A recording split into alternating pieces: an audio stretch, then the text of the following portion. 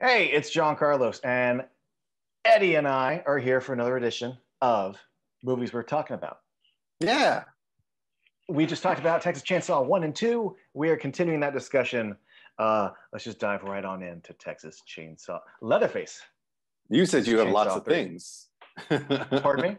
You said you had lots of things to say. I want to hear. I did. Well, I didn't think I would at the start. I watched this movie I've only seen this prior to this recording, saw it once. I saw it only maybe in the last 4 years ago that I see it. I actually, before I even get into it, let me just, I remember seeing the trailer. Did you ever see the trailer for this movie? Yes. Oh, see your face. See, I saw that trailer. I forget what movie I had rented or bought that was made by New Line in the early 2000s, but you would get a DVD and one of the bonus features would be trailers for other movies. Yeah. And they had the trailer for Texas Chainsaw 3 on it. And I instantly had this flashback of like, oh my God, I remember this. I saw this trailer when I was a kid and I didn't fucking like it. And I blocked it out until this very fucking moment. But I remember as a kid, just that hulking figure looking over the lake and the chainsaw came out of the water. And I remember going like, that's not natural. That's not right. What is this? What's going on? What's going on? And then like, the lightning, it's a cool beat. The lightning strikes, he grabs it. When he turns around, I just like, what the hell? I do not fucking like this preview. Next. And that stayed with me for a little while. That is hilarious. It never had that effect on me. I was so cheesed out. I was like, oh God. Like, I mean, we went for surrealism, fever dream in the second one, and now we're in the third, and it just looked it didn't send me. No, but I was a kid and I just, first of all, horror like Child's Play 2 trailer fucked me up. This one didn't. I know, but like I didn't like it. All right. And then I finally got fair. to it, and I remember going, this movie, like I didn't expect him to like go to the lake and have the lady of the lake toss him a chainsaw, but I'm like, why? What? This trailer is nonsense compared to the. Yeah. I don't know. Look, I'll tell you this. When I first saw it, because I've spent my whole life hearing about, the nonsense of 4, and I really, really hate, we'll get to it later, but I do not like the Texas Chainsaw remake. I never really heard much about 3, which I always just kind of dismissed it as, well, it's probably trash then, because people, I wouldn't say I liked it, but like the first time I saw it, I'm like, this is all right. Fine. And I watched it 2 times for this. And I still stand by, like, it's all right. It's not, look, it's not good. However, it is not the low point of the series. It's not, there are things about it that are interesting. There are things that I can watch it and find it's worth my 90 minutes. So there's little nuggets of value. There's things that I can kind of go, things that I can laugh at, things that I can judge it on. And, sometimes it's fun to not just hate watch a movie, but to like be judgy about it. We've just, this is the first time where the franchise, first of all, 2 is already an interesting deviation from 1, but this is the first time it was kind of handed off to other people and didn't fully connect. Before I go on to anything, like just generally, how do you feel about the movie, Eddie? Give me a background. I saw it for the first time, I think on the heels of 2. I was up north in Northern California doing a play. And I was living in a Winnebago outside the theater. And I was like, I had already seen the first movie and it fucked me up. And being in this remote small town, surrounded by mountains and country folk and everything like that, for some reason I'm a masochist, and I watched the first one. It scared the crap out of me. And then I watched the second one for the first time because they all had them at this Blockbuster. There was a small town, had a Blockbuster, a drive-through Starbucks, and a movie theater, and that is all. And that's all I need, man.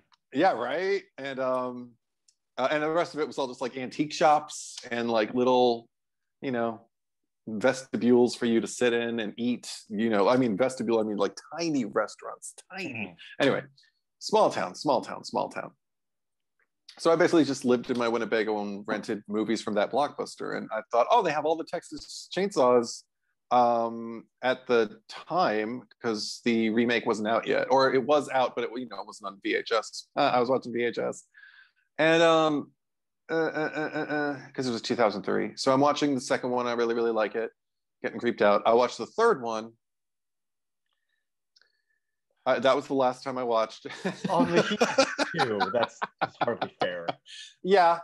But at the same time, like I was game for anything. Like I was just kind of like, okay, let's see what this is. And yeah, but so this was my first time revisiting it these past 4 days. I did rewatch it because I'm so unfamiliar with it. I wanted to just get it fresher in my head. So I've now seen it 3 times. Yeah, me too. Yeah. I think our motives to watch it a second time might have been slightly different, because I think I like this movie slightly less than you do. I think you do too.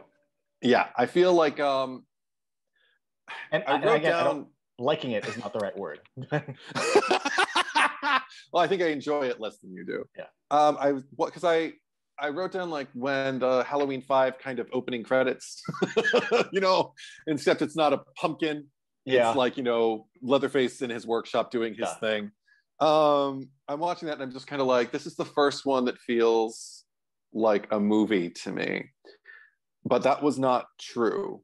Because the second one didn't feel like a movie at all. It felt like a surreal fever dream. The first one didn't feel like a movie at all. It felt like something real happening. So this one felt like a movie I wrote. And then as I progressed through it, particularly the second time, I was like, but it doesn't feel like a movie. It feels like it has nothing happens in it. It feels so it doesn't like, really it feels like almost a movie. Yeah. So it's like it has the aesthetic of a movie and the kind of like open arms of a movie, like I'm a movie, come watch me, but nothing happens. But nothing happens in it. It's just and yet at the same time, all it is things happening. Like it's just kind of like, watch these two who are driving. I didn't know if the duo, the little protagonists, I don't even remember their names. Ryan and Michelle. I couldn't tell whether they were brother and sister, whether they were co-workers, whether they were lovers. And then I think by the maybe I don't know, maybe about 20 minutes in, 30 minutes in, I kind of broke down. By the time they got to the gas station, I was like, all right, I think it's kind of like an echo of an LG Stretch situation where he's kind of fancies her, would like more, but she's kind of like not about that. And she's just like, I just love you as a friend kind of thing. Can I just, I wrote one up, 2 leads, bad. Couple, but seem like siblings. Yeah, exactly. But they're not a couple. I don't get a couple vibe from them. They've broken up. Oh, they've broken up. I don't even. Yeah, you're gonna have to explain this movie to me. That's how I feel about it. I didn't gather what the fuck they were the first time I saw it a few years ago. Yeah. Then my first time watching it for this sitting, I'm watching that scene, their introductory scene, going, I think you're a couple, but you're not playing like, you guys don't feel like you've. And then the third time I watched it, just for funsies, my whole thing was I rented it from Amazon. So I'm like, well, I have it for like another 11 hours. I guess I'll just watch it again. And I put the subtitles on. And like specifically, he talks about like if like we're going to Florida and from there you're flying away. And it's like, if we have this fight, he doesn't say we break up, but like if we don't talk, it's over. And if we do keep talking, it's over. But either way, like we're over. So it's like she wanted to go on this road trip for them to like one last time before I leave, and it'd be nice for us to talk, but you're like evading all the stuff and we're not really talking and we're not really having our last. It's weird. There is nothing about their chemistry that suggests any of that. My thing was, well, obviously they're not a couple. They've come off sort of like bickering brother and sister. I'm like, well, they're not supposed to be a couple because it's over. However, I don't also get the history that they were. No. In fact, I don't get the impression that they even got to hang out much before the cameras rolled. Like I would hope at any time, maybe you have the table read, maybe you bump into someone at like a costume fitting, but like I always hope that like the actors at least once were like, hey, can we go get coffee or have dinner and just like yeah build something? And I don't think they got that opportunity. Or they did, not, and they have no chemistry. Or that. Sometimes people just don't click, and you can't make it happen. It's bad that they don't, like, they come off as siblings, which is like, it's like a, oh shit, like we needed guidance, and they either that or they just weren't taking the notes. But also big kind of overall complaint. I don't use stuff like this. Doesn't usually matter to me. Like I remember, I think it was War of the Planet of the Apes. Everybody was complaining like, "There's no war," and I'm like, it's just the next Planet of the Apes movie. Get over it. But and even with horror sequels, largely, like I didn't pay attention to them a lot growing up. Like, you know, Nightmare 2 is Freddy's Revenge, but I never referred to it as Freddy's Revenge. Yeah. And I mean, and I knew Dream Warriors, Dream Master, Dream Child just because it was so abundantly clear. Okay, that's the title. But I didn't go like, good, I saw the Dream Child. They delivered. You know, I didn't. And I paid to see some Dream Warriors. There better be some damn Dream Warriors up there on that screen. That said, it's called Leatherface. Texas Chainsaw Massacre 3. Yeah. Roman numeral 3. But it's called Leatherface.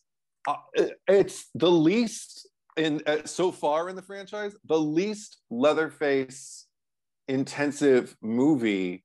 There's maybe one thing that happened that was Leatherface related that I was like, that's new and I like it. And it was just him with the speak and spell or whatever it was called. Yeah. And a little face and his food. And like that is incorrect or whatever it says. He does it again and he goes, and it's just like, okay, you're embracing the fact that, yes, this is a childlike mind. And he's trying to better himself. But he's frustrated because it's also like showing you like, okay, but he doesn't fit. Because number one, like he's too big, he doesn't fit. But also, like, and he's playing with like an ages 3 and up kind of toy and everything like that, and he just doesn't get it. His everything about his psychological makeup prevents him from existing in our world, you know, like successfully. He would have to put it lightly, he would have a lot of difficulty assimilating if he were ever to be reintegrated or integrated period into society. And also the opening thing about like him, Junior, now his name's Junior. Sure. The thing about Junior donning another persona when he would put the mask on his face to become Leatherface, right. That's why I don't connect this with the other two movies, because I'm just kind of like, there's nothing about that in the other two movies, and I don't believe it. I don't. It's not even smart enough for me to buy it and get on board with it. So I didn't like it. A lot of the connections are very surface level, and it is somewhat sequely and somewhat, you know, if we're going to be doing tropes, we do have we encounter a brother who talks a little hillbilly crazy. Go to a gas station, lots of chases in the woods. Yeah. Kind of have the weird dinner scene. Gramps is in it again. Yeah, what's up with being blown up in the last movie?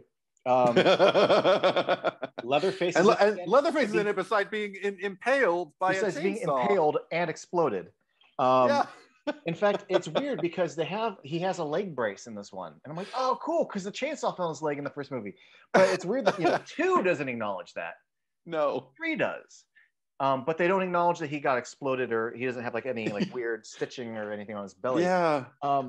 Which, I mean, I just always thought like, okay, so it's a little weird and inconsistent. But now do I sort of more realize, even though this is called Texas Chainsaw 3, it's not really 3 because it's just, they don't flat out say we're ignoring 2 and this is the real sequel, but it is ignoring 2. Yeah. And just saying, well, here's Leatherface. He's got a leg brace on. This is where he went after the events of the first movie. And it's extra. I mean, there's this series. If you try to make any sense of the story between each movie and the family, you will get so lost, confused. First of all, the second movie alone in the opening crawl, they refer to Sally as reporting things to the police, and now she's comatose. Yeah. The third movie says she's dead, which I always thought, like, okay, then she was comatose, and then she died. But what's confusing is they refer to, after the events of the first movie, they captured a W.E. Sawyer. Yeah. And that they thought that W.E. Sawyer might be Leatherface, and he's like a schizo. Yeah. And he died in 1981. Mm-hmm. Well, first of all, who the fuck is W.E.? Because he's not in 1 or 2. If you want to assign that W.E. was Drayton, and that he died in 1981, that would explain why Drayton is not in this movie. Mm-hmm. However, if it was Drayton, and this is 3, he died in 1981, but 2 takes place in 86. So, what? Maybe Nubbins died twice. Maybe Nubbins was W.E. Right, and then they recovered his body. Uh-huh. Yeah. I also like to toy with the idea of, like, what if there's just some other Sawyer that we didn't know about? I also toy with the idea of, and this is where it gets really weird, but in the 4th movie, there's a W.E. So, like, so if you take 4 into account, then that's the one from 3, but then he didn't actually die? But it was a gas chamber, so, like, how do you... he's named, maybe he's named, he's W.E. the second, you know? He's another junior. W.E. Junior. Yeah. So look, W.E.'s nonsense. You know, Leatherface is now Junior instead of Bubba. Yeah.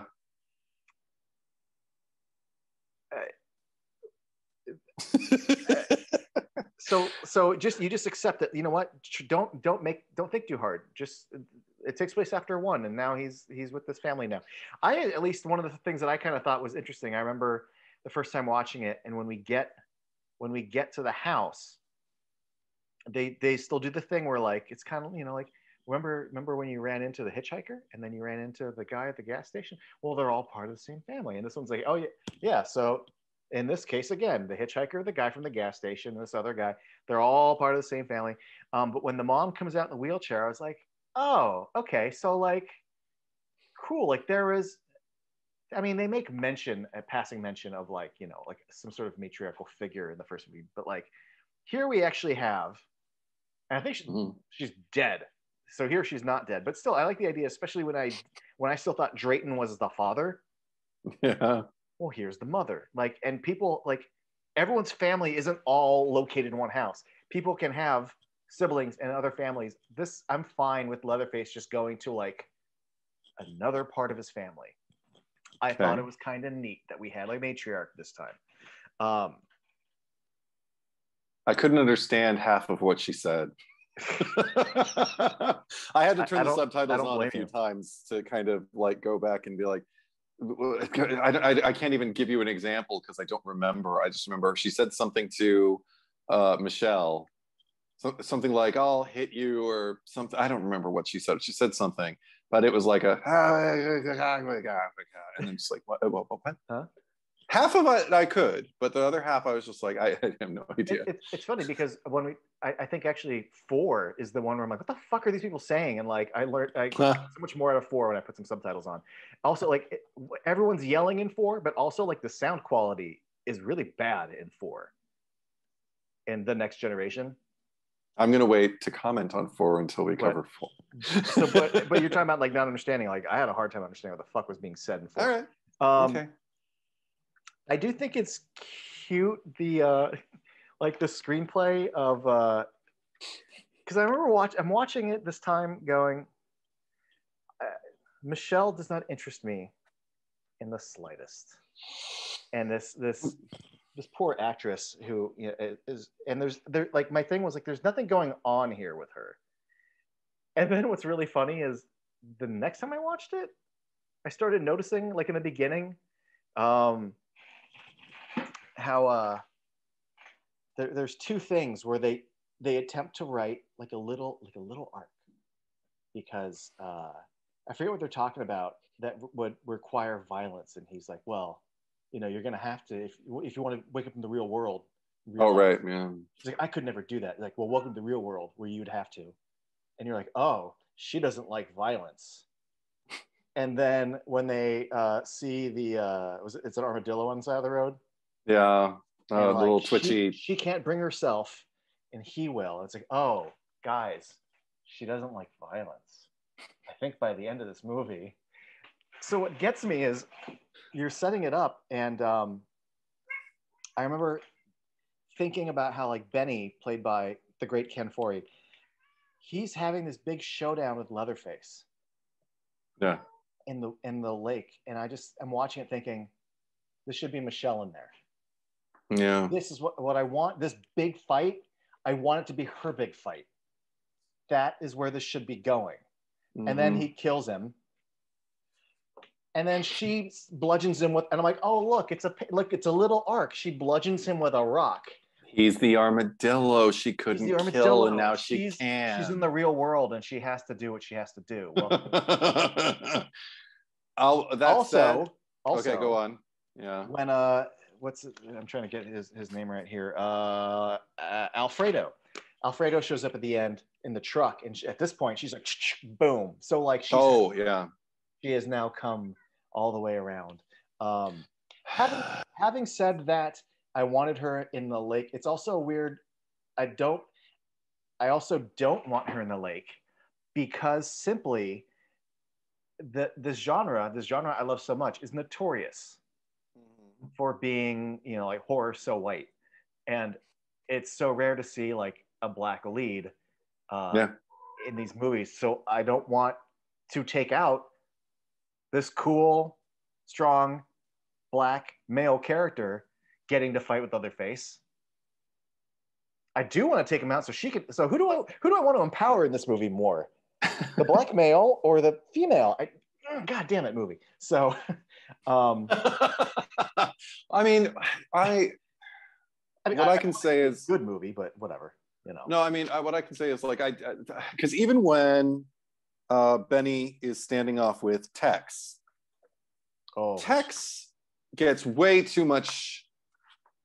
Like, I don't know what the word is. Time standing. I'm like, Benny, come on. You could trash this fucker. Do it. Make it happen. So that I was upset with that. Finally he does, and I'm just kind of like, okay, good. But I'm not happy about it. I'm just kind of like, finally. And then when they get to, the thing about the lake. Yes. When they get to the lake, and he's in the lake fighting Leatherface and everything like that, I might have been a little bit more on board if they could have teamed up more. Like, why does it have to be an either or? If it could be the two of them cooperating with each other. Double teams. And because they're in the lake, the chainsaw is doing something. I always appreciate when the chainsaw does new things. Like, I'm just kind of like, oh, something else to be formidable, or to have like some threat behind it. So it's just kind of running and whirring around in the water. Yeah. But it could easily, because also it's running, it's got teeth on it, so it could easily just kind of like glide by and like nick you, cut you, maim you, like, kill you, whatever. The thing that bothered me was it's bobbing around in the water. It's not crazy. It's not going, it's just going to.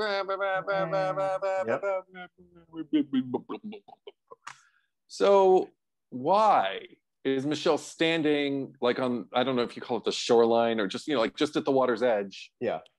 Just watching all of this. She could have, it was far enough from them too that she could have like gone in, and I feel like I complain about this on the pod a lot, where they just have a woman standing there going, oh, and it's like, go get it. Get it, bitch. Well, I hadn't seen this in so long that I remember how this fight ended, but when I'm watching her on the edge, I'm thinking, go get like a fucking rock or something and like throw it. Throw it. And then she ends up getting a rock later. I'm like, yeah, like that, only earlier. Yeah, but it's too late and it doesn't satisfy me. And then, to the whole, I didn't even know his name. I don't care enough about this character to learn his name, but Alfredo. What? Oh, God. Yeah, Boomhauer. So gross. When we get to the end and she's, finally kind of like owning her shit and everything like that, I have complaints. I'm upset. Yeah. Because she's laying down. I can't remember if she kicks him out, how she gets there, but she's laying down in the passenger seat. Sorry, boo, be quiet. She's laying down in the passenger seat, and she's got her head like tucked just by the open window. And she's reaching down below, but she doesn't want to move, God knows why, down to just get the gun, just to get her gat and everything. She's reaching down, can't reach it, but she's immediately like taunting him, sending out the sound so he knows where her head is next to an open window. I'm like, where are you? Where are you? And I'm like, you're not ready. You're not ready. Stop calling for him to like show himself. Get down, get the gun, get up, sit up away from the windows and just she's too aggro. 360. Keep your eyes everywhere. So when he pops up, take that, bitch. And she doesn't do that. So what does he do? He grabs her fucking hair. And I don't remember what happens after that because I was just so fucking pissed off. I was like, I can't do this.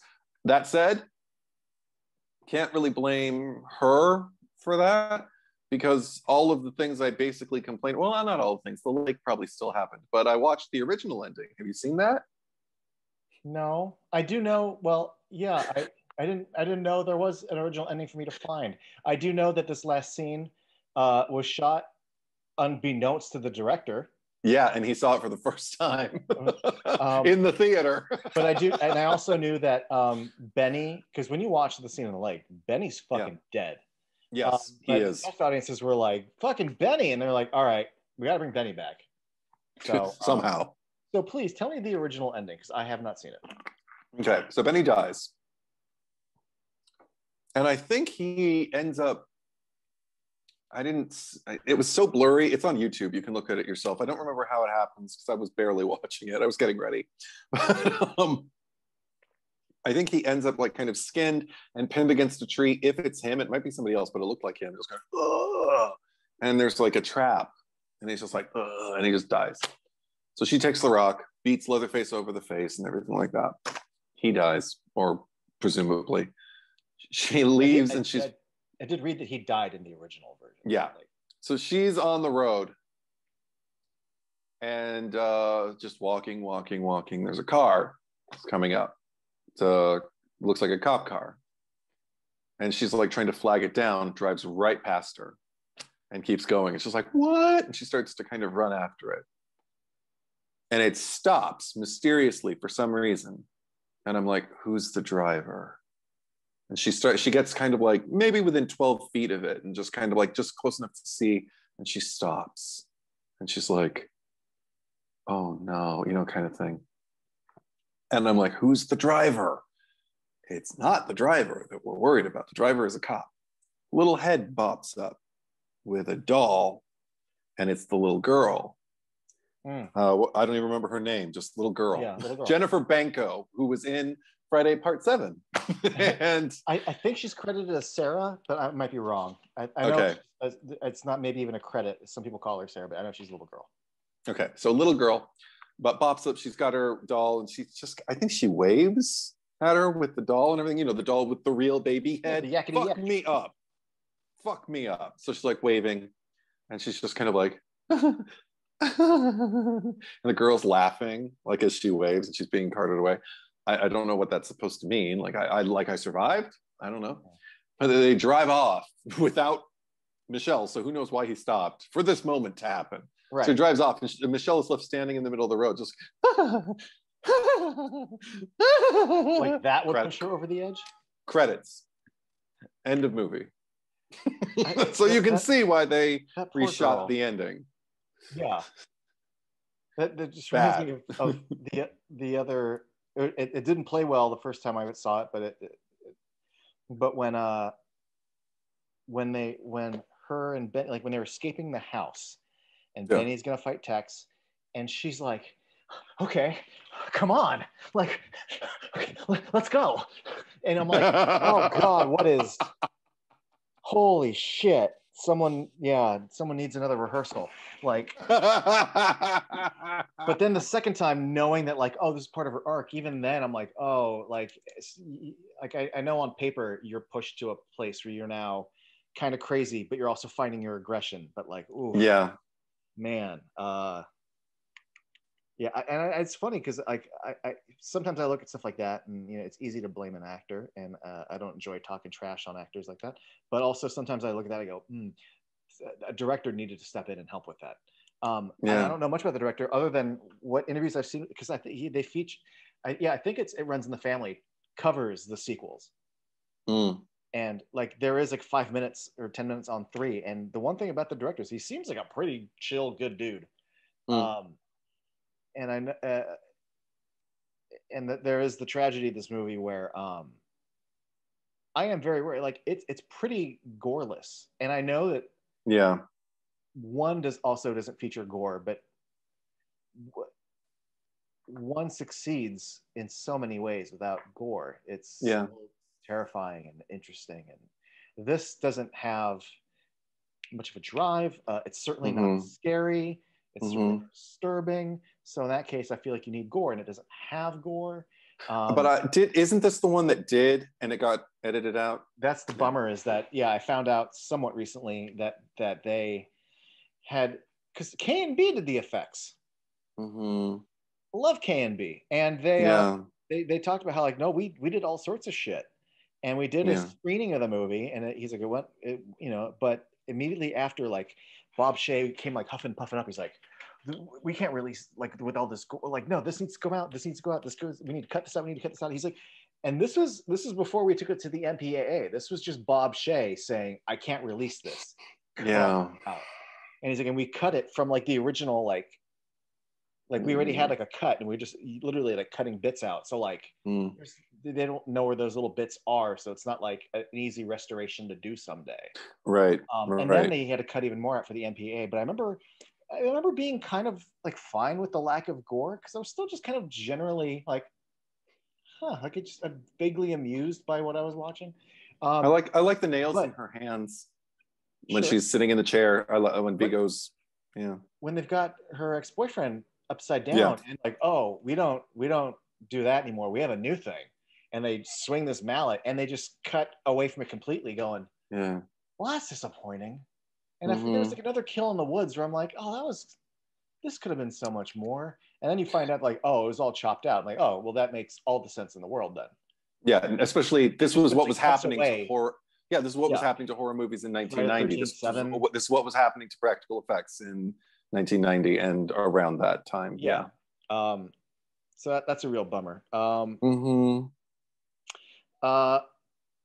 You were mentioning the fight with Benny and Tex. If I could make a newer reference, it felt like, well, you're wondering, why is this going on so long? And it's like, because the writer really wanted some quips in there, man. It's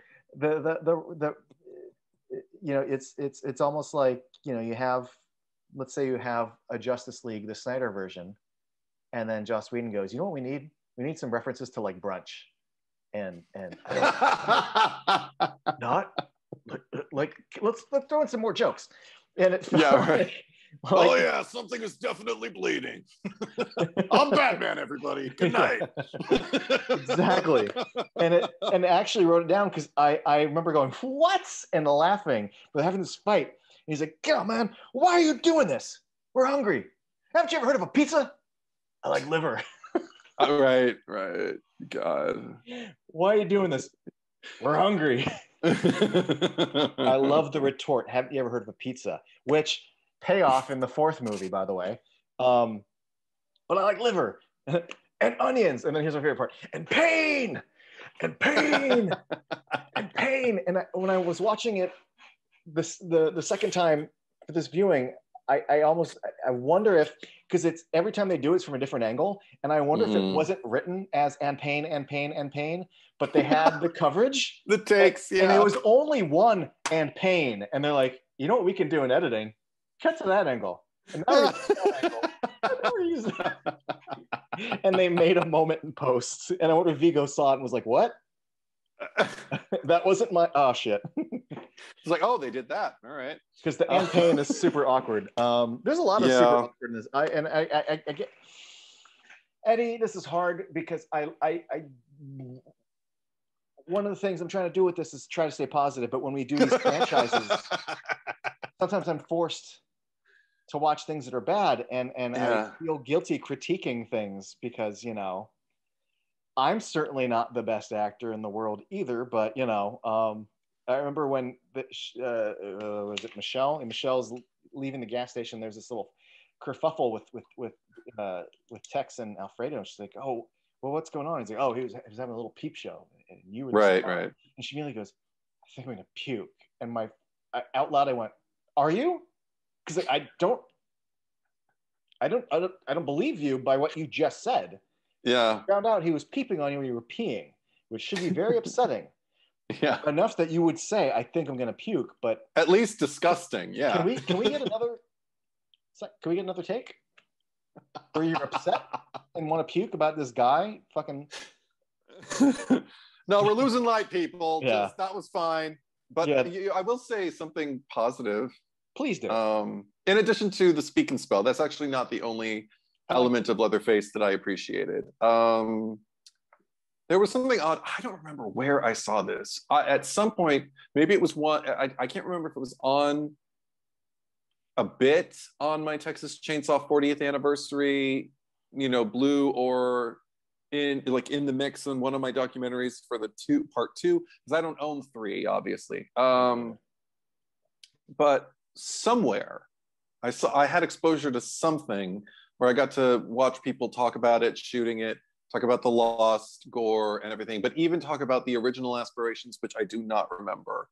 But one thing that and then we can talk about one more thing that actually really bothers me that I haven't mentioned yet. But one of the things that I liked, in addition to just Leatherface with the speak and spell, it's like, okay, go more in that direction. This was another one. I would have liked more explanation or background on this, because if we are talking about like a franchise and this is the next leg for Leatherface, making in the center, I remember seeing somewhere them saying, and I can't remember if they said it, I think it's implied in the movie, that the little girl, Jennifer Benko's character, is Junior's daughter. I don't think it's ever said, but it is so implied in the movie. Because this is the thing, that it's the implication is with his predilection for private parts, which his mother is talking about, or the maternal figure. I don't know if she's his mother, but the maternal figure is going on about how good he, like, you know, his deft hand with them and everything. And I'm wondering, just kind of like, so have you watched or have you seen like the aftermath? And like, all I can do is, it brings me back to that Ed Gein thing where I remember that, like, you know, he would, like, I won't get into it, but there'd be like labia nailed to planks of wood and painted and put bows on, and horrible. And it just puts me back into that, and I'm just kind of like, ooh, gross. And if that is his daughter, that means he like graduated from chainsaw simulation to the actual act. Actual P&V, yeah. Yeah, and God, when you put it that way, oh, I'm trying to dance around it as much as I can. But anyway, so actual that. And now he's got and Lord knows her mother's dead. Like, oh yeah, she's probably stuffed, you know, and mounted somewhere in the house, but or maybe outside, maybe the garage. Her bones might be in her bedroom. Her bones might be in her bedroom. Yeah. But so I was just kind of like, okay, gross, but interesting enough. Yes. But gross because his mother's saying it. But I'm watching his interaction with the girl, and she seems very comfortable with him. She even gives him a kiss on the mask. Yeah.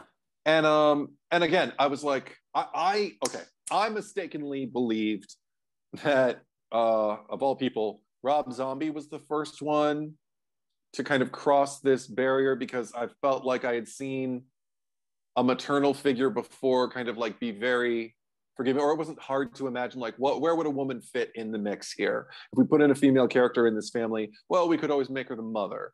Of course, and my boys don't do anything wrong. My boys are good boys, that kind of thing. Mm-hmm. It's the problem is with the world, and you reject my boy and all that. Like, okay, that's all, and that's happened in subsequent films after this one too. But with the little girl, I forgot she was in it, and I forgot how much I think she works.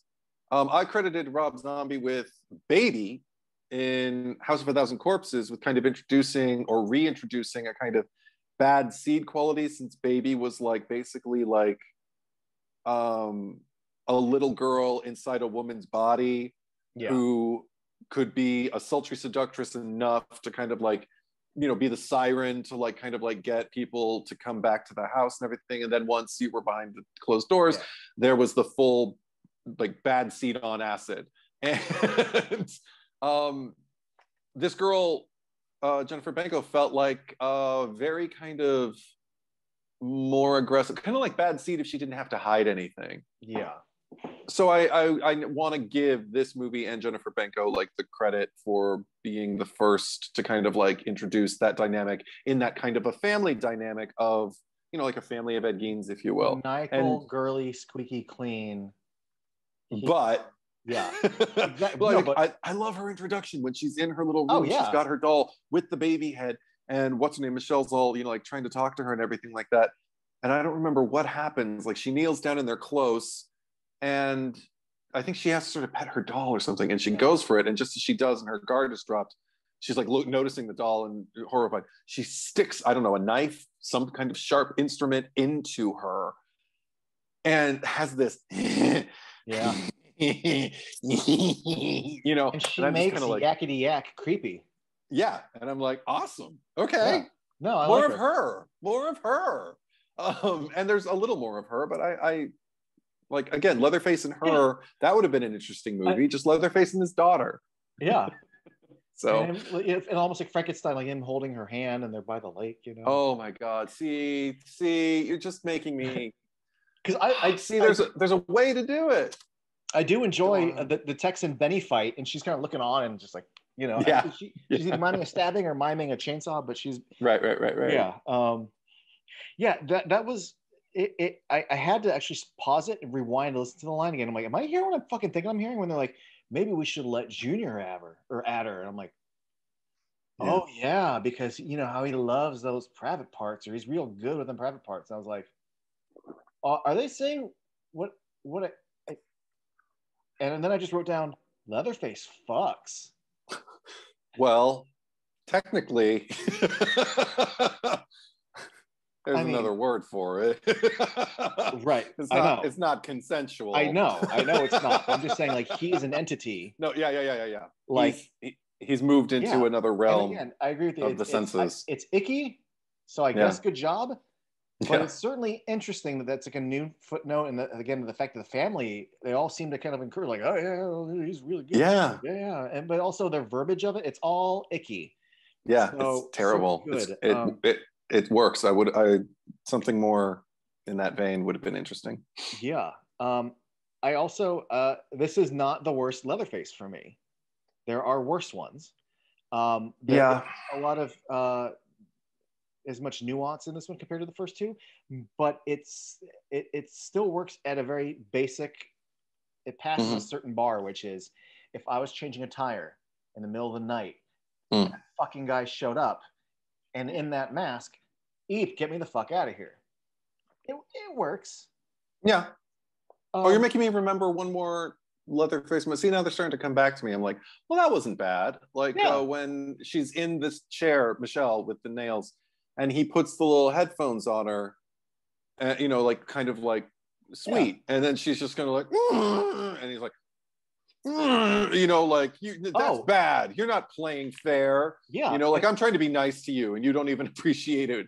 I'm glad you have nails in your hands. And it keeps going because Tinker takes the fucking headphones and throws in the oven. I'm like, oh shit! Like there is an interesting little performative dynamic between some of these people. Like again, this movie's not the worst. Like there are things that I go, oh yeah, this is. I don't own it, but I don't regret the 3 times I've watched this movie. I won't say I regret them, but I don't. It's so weird because when it starts, There's something about the nature of it opening. Oh, you know what? That's what it is. And it saddens me, but at least I get to see her again. It's Stretch. Stretch. Yeah. I'm like, if the camera would just follow her, because she, for the day she showed up, or the night rather, Caroline Williams showed up to shoot that, she brought Stretch with her. Yeah. Like, she has that laser focus and that determination and that strength, you know, in her poise and in her face, and in everything about her is just so proactive. And if the camera just would have gone with her, oh my God, what kind of a movie would this have been if Stretch had even a supporting role? I don't want her to have a supporting role, but even if she had one, sure, and just came in the last act or something, like, so much more this movie could have been just with her presence beyond a cameo with no lines, because she brought it. And I, like you mentioned, talking about part two, I'm invested in this character enough and have enough faith in her. I mean, she withstood it. She blew up the amusement park and swinging that chainsaw herself, as opposed to, I mean, and not to disrespect Sally, because bitch has been through a lot while she's sitting on the truck shrieking and everything. But I remember you saying to me a long time ago, something terrifying about that is she's gone and she might never come back. I don't know if you still feel that way, but I don't know if I feel like she'll never come back. She might laugh for the next 24 hours straight. But in that moment, I worry still. Like, I worry about, do you come back her after this? But I think she might come to a semblance of some kind of like life after this. But with Stretch, I feel like she just needs to stop by a diner, get a good breakfast, maybe bum a smoke off somebody. I don't feel that way. Oh, I feel that way. I feel like she'll be fine. I don't she'll think be fine. She's as far gone as no, but I think she's entered a line is crossed for her. She's now in like a new phase. She's forever changed into like a Stretch 2.0. That, like, I don't think she lets go of that chainsaw. Like, that chainsaw comes with her. And all right. Yeah. Like I think she's forever changed. No, I don't mean as a bad guy. I think going forward, she is there's going to be a little, not a total screw loose, but I wouldn't want to be on her bad side. You know, she's stepped into her power. Yeah. No, I definitely buy that. But I mean, like, as far as her sanity, I feel like if she just gets a good breakfast dinner, gets like bums of smoke, and then just talks to some people, gets through it, she's going to be fine. And I like seeing her she looks intact, you know, and that doesn't seem out of the question for her to be like a full-fledged reporter, like chasing this story. And I think she's not totally far gone, but I mean, when she's swinging that chainsaw around, like, she's not totally right. No, she needs to come down. Yes, but I think I totally think she can. That's the thing. I guess that's what I'm saying. There's an interesting thing about this movie that made me. And I think it's this. She's reporting, and then we have these like two guys that are going down there and they're recovering this giant pit full of bodies, and they mentioned that they found like 40 to 50 bodies. Or he's like, there could be 40 to 50 in here. Right. And just like how the house had lots of previous people's bones, and just like how for the last 13 years now in this abandoned facility, this abandoned park that they're in, there's all sorts of bodies and parts. I love the idea that they're very, very, very busy and active. But and I forget if it's in 2 or in 3. I think but they mentioned how like they're like this. Was it when Lefty is with the police? But they mentioned how like this was over here, but now the things are happening more like southeast. And I get the sense that like they've really traveled to like really vastly different parts of Texas. And the idea that each time they travel, they are very busy. And then I even just thinking ahead to 4, how even just like a few years later, they're able to then move into this other house, and keep doing it. There seems to me, I know the first one, you know, is kind of having a deconstruction of like the modern American family, and we have themes of the workforce and jobs falling by the wayside of industrialization. But there's another thing to me that I don't think any particular movie intended to do. But when I look at all four of them, I can't help but think of the idea of, okay, I've driven across country a few times before, and I'm always fascinated about these long stretches of road where there's just fucking nothing. And sometimes you'll see, you know, a farm, or these little industrial things where it's like wind farms and facilities, and there's like 3 or 4 little houses, and then like nothing. And I a few years ago did a road trip to San Antonio and back, and specifically going through parts of Texas where there's so much open space, and then just like a little diner and a few houses on like dirt roads. And we'd Googled like, oh, where's a good place to eat nearby? And we found some like really fun hole in the wall places. There seems to, when I saw that 40 or 50 bodies, I just kept thinking about like how empty and wide open the US is, and how you could still in theory get away with being this murderous, this active, and without even trying to hide it that much. Like the first Sawyer house is just a Texas house, not it's just down a little road from the main road. Yeah. The house in this movie, in the third movie, isn't hidden away. In that same way that I love, it's not the same thing, but you look at American Psycho and the idea that there is a monster and he's not hiding. He's in the suit. It's the 80s. He blends in so well with his environment that he can even be like confessing on the phone. People don't even really buy it. And this idea that you have such a vast American landscape where there is so much in between the cities. There's so much of nothing that you could not even try to hide that much. You hide the bodies, but yeah, it's when you look at all four, it seems to paint the idea of the distance between things and how much you can get away with. That's one thing that terrifies me to no end, just on its own. Well, especially in the first movie, it just feels like I'm outside, but like I'm alone. Like we are. Oh my God. When Pam is on the porch and he just pulls her right back and she's screaming full voice and it's broad daylight. No one's coming. Yeah. And broad daylight, no one's coming. And you're back in the house and you can't do anything about it. And now you're on a hook.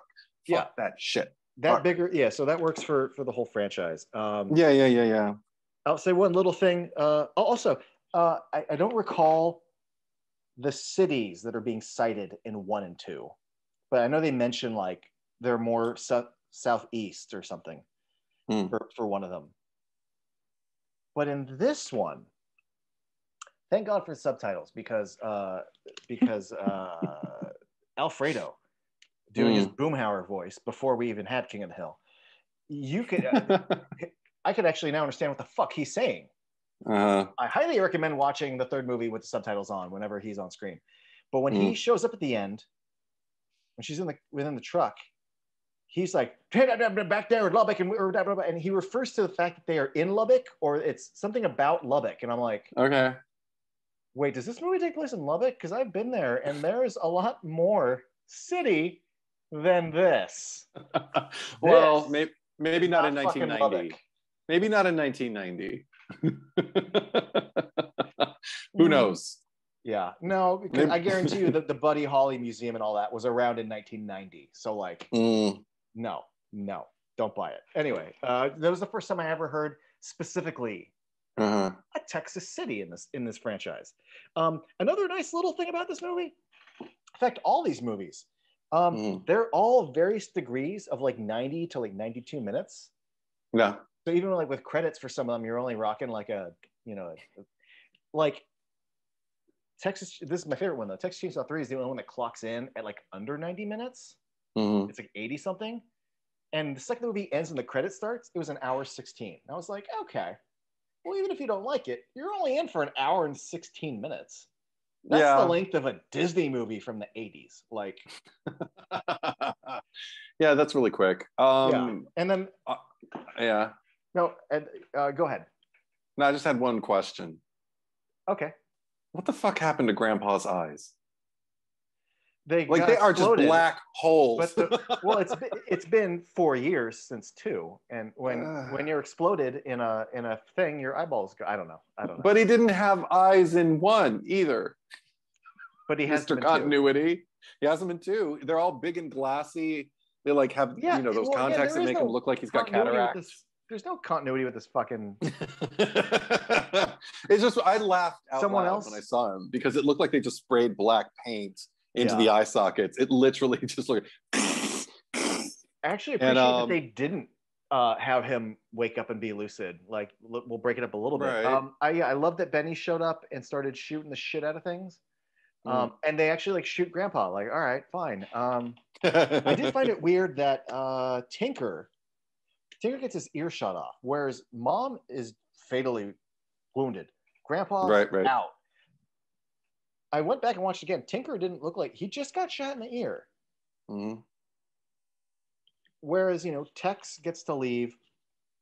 Anyway, I just sort of wrote down like everyone who survives each movie because I was just interested in seeing like who the survivors are. And like I considered Tinker a survivor, but like I don't know, just looking around on the internet, they consider him. No, he dies. And the only thing that I could take from it, and that was because the line struck me as so weird. But like he's telling Tex, like, go on out there and get them, whatever. And he's like, "Whoa, okay, I'll get, bring back the meat." And then he's like, "Yeah, I'll go get dinner. I'll get the meat." And he goes, "I'll be in hell for breakfast." And we're going, "I'll be in hell? What the fuck does that mean?" Then I guess I realized, like, oh, are you dying? You're not going to be around to eat it. I get such a lot of weird. I don't understand. I think it's hilarious that you know Tinker's name because I didn't know his name. He's barely a character to me. He kind of only exists in his relation to Tex. I looked up all the names of everybody just to start. Okay. Also, they're trying to fix the tire, and she's freaking out. And what's her ex-boyfriend's name? Ryan. Like she keeps shining the flashlight, and it's like, fine, all right, we're gonna do this. We're gonna put the tire on. We're gonna get out of here, slow and easy, because I'm about to lose my mind. Right. Slow and easy. I don't. You're slow and easy. I mean, like don't rush it because you'll fuck it up. So just take your time. I'm about to lose my mind. I don't know. I don't know either. Yeah. Also, why does Benny give them painkillers without telling them? And then it'll knock you out. And then they're like, "Oh my god, bro, how long has it been?" I don't know. It feels like it's only been like 5 minutes. Right. Yeah. No. Benny would be way more interesting if we went into like, why did he give them painkillers? And right. Even why is he out there? Like, I'm like, okay, give us a story. Come on. He is a beacon of entertainment in this. When he's on screen, I'm like, oh, okay. Yeah. Yeah. And I guess that's all I really have to say about 3. Good. 4. Oh boy. Oh boy. Well, it's not good. But goddamn, is it like a fascinating watch? Yes. And okay, so here's my little history with this, and it's a pretty brief history. I was watching cable in like 1996 or 1997, and I just happened to catch it said Texas Chainsaw Massacre: The Next Generation, and that was the first Texas Chainsaw anything I ever saw. And what I turned on to was Renee Zellweger running in a field, and a plane flies over her. and I'm watching her in a limo. She goes to the hospital, and then it just ends with like a guy in a dress swinging a chainsaw, and it ended. And I went, "Huh." I didn't know that this movie was going to be like in broad daylight with like a plane, and I was very confused as to what I was watching. Didn't see it for years. Knew all about the history of it. I only watched it for the first time, like with 3, about 4 or 5 years ago. Nothing will ever. You can never capture what it feels like to watch this movie for the first time ever again. You know what I mean? Like you only get that magic once, because we'll get into it in a bit, but you're generally just watching to various degrees a bad movie. and then okay, when Darla is going on about Vilmer working for the Illuminati. The first time you see this movie, I don't know about you, but I'm like, okay, she's crazy and full of shit. And then the Illuminati show up, and I'm like, record scratch. What? So to speak, they're a nameless group. They don't have a name. Here's the thing. I would love to refer to them as the nameless group. I would actually prefer to. Yeah. However, the fact that Vilmer's truck says Illuminati on it, I now call it Illuminati, because if the movie puts it in text in the movie, then I will now. His truck says Illuminati on the door. Okay. So yeah, no, that and so I actually really enjoyed so I watched this one 2 times also because I rented it on Amazon, and I so glad I watched it a second time, well, for my 3rd time ever, but for the intents of this video, the first and second viewings. Because like I mentioned before, the audio quality isn't great, and everything's just sort of being like yelled in this movie, not so clearly. Well, we can get into the twists and turns of the Illuminati later, but it sounds like you definitely have an affinity. This is the thing. I saw it right on the heels of 3, like in 2003, and 3 must have like just kind of like pummeled me, because I conflated the 2 of them a lot. I mean, I remember that Renee Zellweger was in this one and not the 3rd one, but I couldn't remember which one had the truck with the floodlights on it. And then when I started watching 3 again, I was like, oh, it's in this one. For some reason, I thought Matthew McConaughey had a truck with floodlights on it too. I just probably conflated them. And then I see the Next Generation, and I'm like, oh, floodlights again. It was a thing. I didn't remember that it was a thing in both of them. Okay. All I really remembered from that viewing, because I remember kind of enjoying it, but I remember Matthew McConaughey was interesting. I remember they tried to introduce another female character into the mix with the family, and I wasn't vibing with it then. I feel like I get it more now, what they were going for. Maybe I just like it now. I don't know. But back then it didn't work for me. I was just kind of like, oh, so she's like a weirdo businesswoman who's there against her will. She's like a prisoner, but she's making the best of it by being with Matthew McConaughey, and she's not only like kind of suffering his abuse gladly, but she seems to be turned on by I don't know what to do with that. I don't think she's there against her will. I think she's just because I don't like, I found a name. I called him something else. I called him Big Horror, because I didn't like the Illuminati, because he seemed so obsessed with horror. It's all about horror. But he makes some kind of allusion to the fact that there was something she did, which is the reason she's there, and that she's there, and that she doesn't want to be like, not that she doesn't want to be there, but that she was like assigned to be here, and she'd probably prefer to be somewhere else. But it does seem like she's making the best out of like the situation she's in. So she's managed to who knows? She's managed to find something. Her niche. Yeah. Fulfilling. To me, she was almost an extension of Tex, where like Tex seemed like he didn't seem like, I'm part of a crazy family. Like, he's not going like, get that bitch.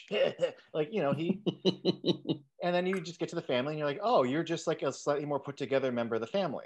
Like, but you were just as crazy as these people, but you put on a good public face better than this one, the other ones. And I thought she was just another one where like, oh, so like you have this job and you wear this little business, but like when you go home, you don't go home to an apartment that looks like it matches your outfit. Like right. A stash of nice clothes. That is your Leatherface mask. Yeah. Is that suit and that? But you're also, I had forgotten how kind of crazy she was. Like the seeds they planted in the beginning with the boys driving by. She's not 100% a perfect public face. No, she's not. And I didn't remember that. I didn't remember that, and I didn't remember her odd sympathy toward Jenny Renee Zellweger's character, which I liked. I kind of liked it this time. I didn't, but all I remembered was basically Renee in glasses, in a prom dress, and I just remember I liked her work because it seemed like I just remember feeling like she didn't seem like your typical final girl, even though they kind of just buried her in tropes, but she seemed to kind of take them and run with them. Literally, oh my god, the way almost fights against them.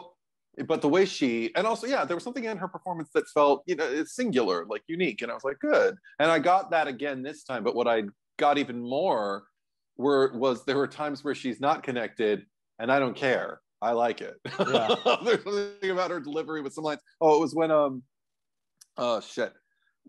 she first runs into Darla.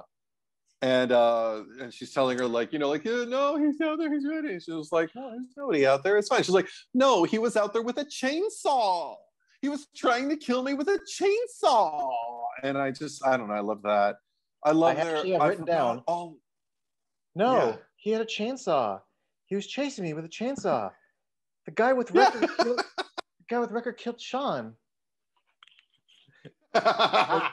And also, I forgot about the little comedic nods. But anyway, I saw it that time, and I remember I liked it more than 3.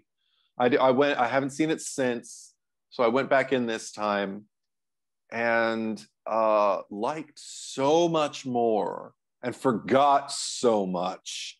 And I think I made the mistake of assuming it was, and maybe it was, but it didn't feel that as much like this time, like a reboot. Like just kind of like let's take the formula from the first one and just kind of recycle it with some different things. But the thing is, and the first time I saw it, it totally felt like that. I was just kind of like, oh, this is like a campier version. I don't even know if campy is the word, but a less real version than of the first one, but for a new generation. So maybe that's what they're trying to. I don't know. I couldn't figure it out the first time, but I just kind of rolled with it and I was fine. This time, all of the differences from the first one stood out to me and made me so happy. I think,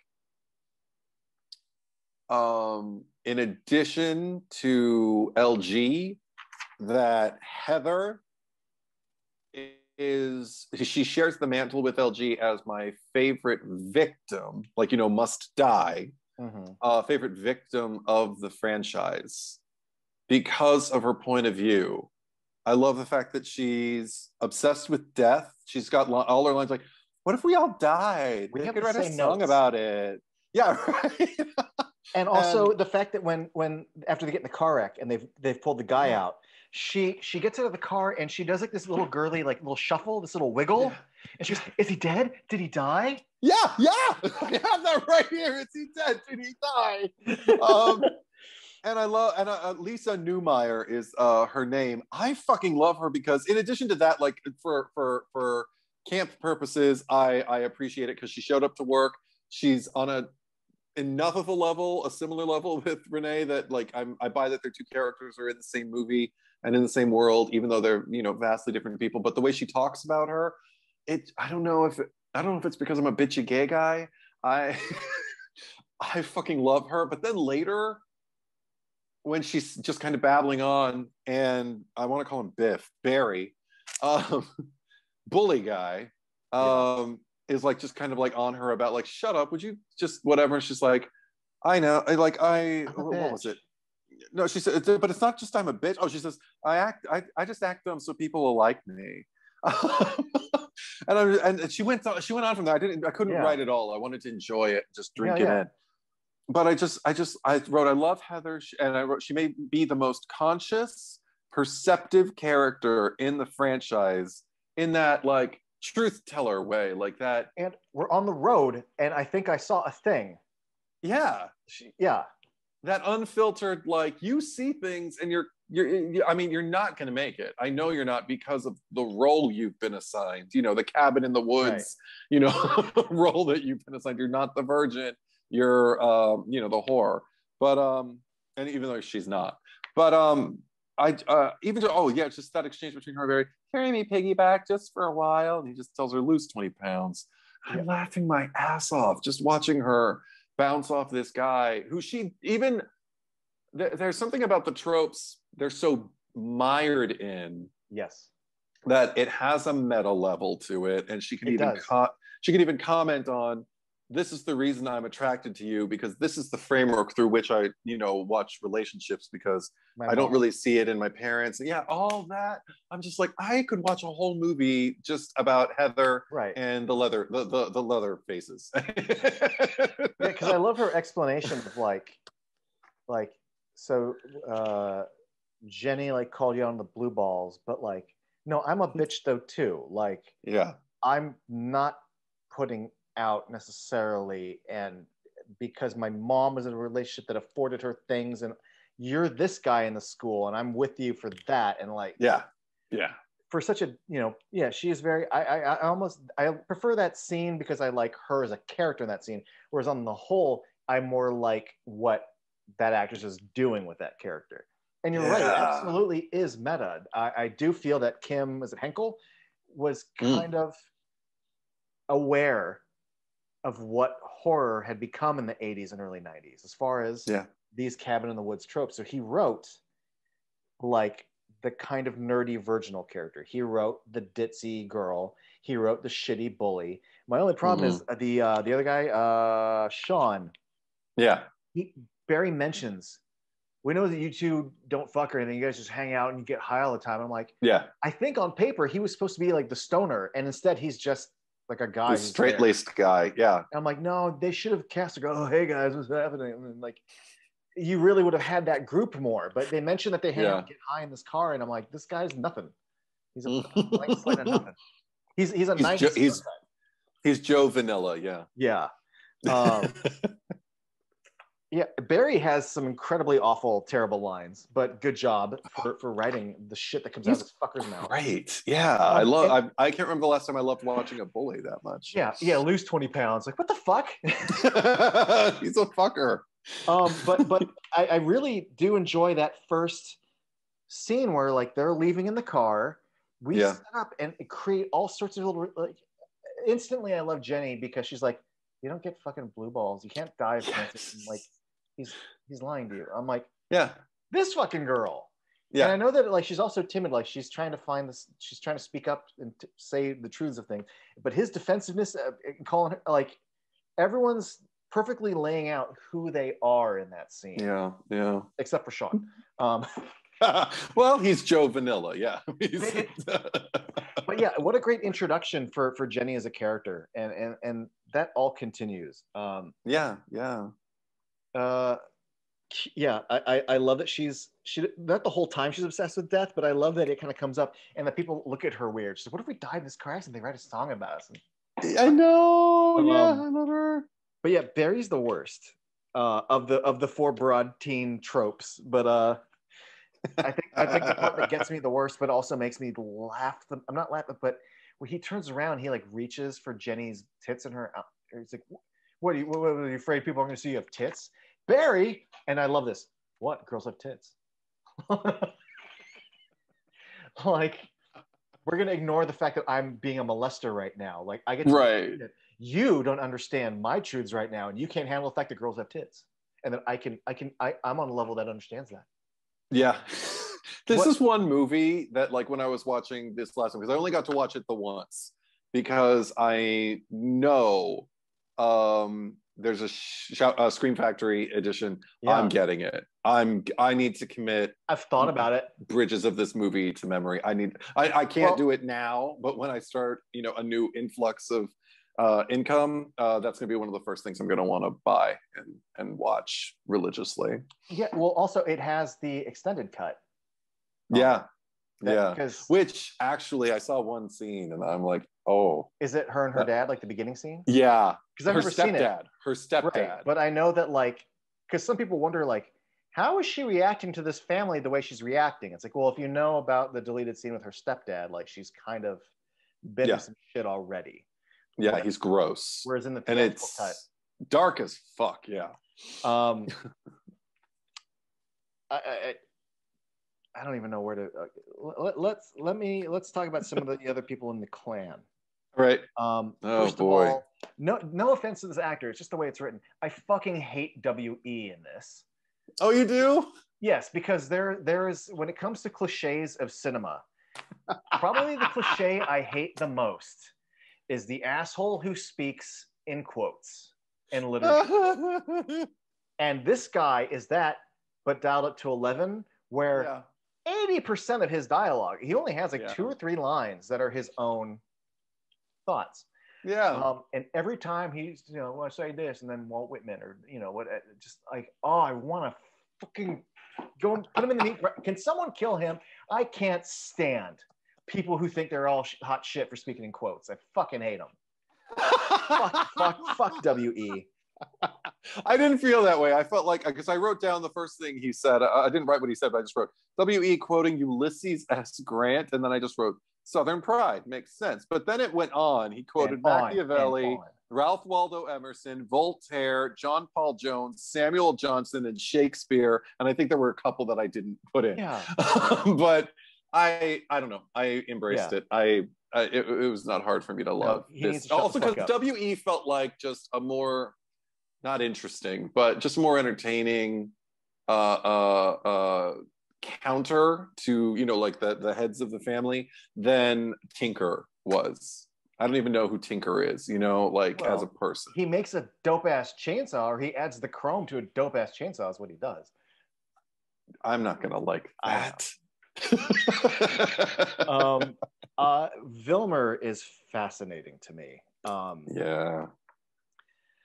Especially because the first time you see it, and because the second half of this movie, it may sound like I'm being a little negative, but I also do have this morbid want to get the Scream Factory edition, because so much of this movie, even when it's not good, it's fascinating. Yeah.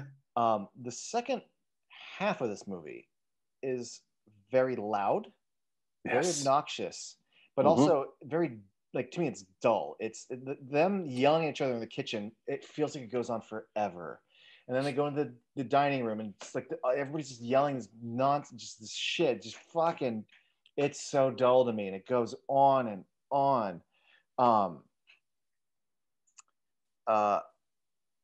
Having said that, though, once, like the second time I watched it for this viewing, like, I was aware that, there's like an Illuminati scheme, but once the second time I watched all of it thinking just about what the Illuminati wants, what Vilmer's role is, and how so much of this is performative, how so much of this is also not performative because they've done this before, but like, this is him getting sloppy. This is him getting lazy.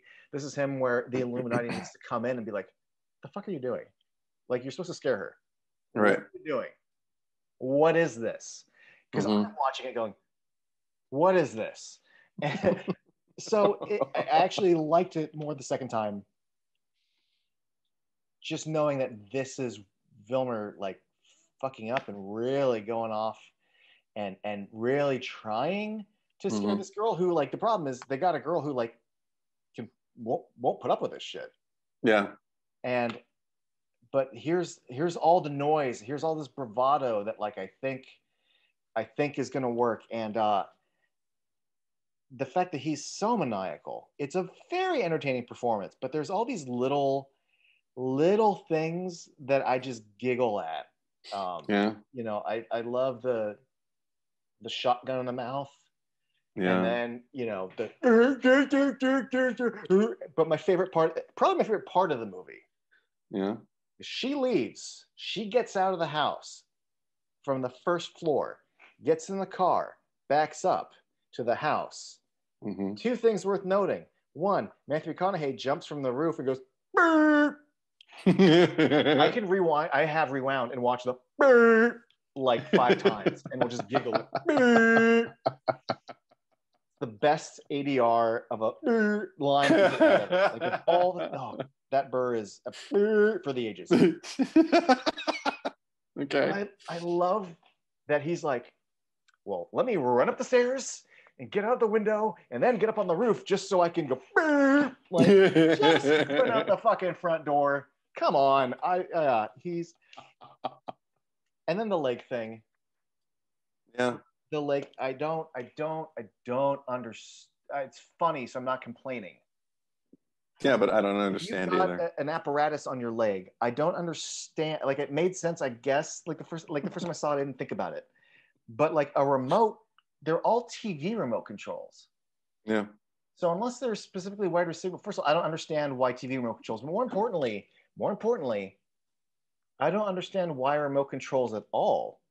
Yeah. Like, battery source, visible, electric, helps him walk.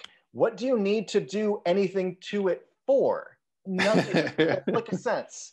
Even before Renee Zellweger is fucking with him, before you're fucking with him, why do you have the? I don't understand. It doesn't. I don't get it. I don't get it. But you know what? When he's on the ground and she's fucking with him, it's a highlight of the movie. And I could watch him, his legs spaz out, and her just fucking with him. I could watch another 5 minutes of that. Whose skull was he standing on? I can't remember right now. My memory's leaving me. But he Oh, was standing on some. He crushes Heather's skull. Okay, Heather's. Heather gets thrown in a thing, and then gets thrown on a meat hook, and then gets fucking Heather dies on fire 5 times. Yeah. So the last time that Heather dies. She also that was a surprise to me. Is I think the last time we saw her, she was on a hook, and then later in the movie, she's just on the middle of the road. I was like, oh, I guess she escaped. Thank you, movie. Yeah, right. Yeah. Yeah. That's not. I was fine. I was just kind of like, wow, she had her own little movie going on. She really did. No, she gets lit on fire, and then she gets her head stomped. Yeah. So okay, I thought like that was the explanation for the remote controls to his leg were when he was crushing her skull to be able to do things like that, because he couldn't do that just with his own lame leg. So he needed something that was going to have a little firepower in it. So if he wanted to stomp on something or kick down a door or whatever he's going to do, just he could have like a little extra kind of like a little behind it. So I don't know. I just felt like it was more high octane, and it was because he crushed her skull. Yeah. Sorry. But I love the fact, humor-wise, I love when Jenny's in that trunk and they're at the drive-through and Darla's getting the pizzas and Darla gets back there and she just says, "You shut up and quit kicking my car." And Jenny's like, "Okay, but I can't breathe."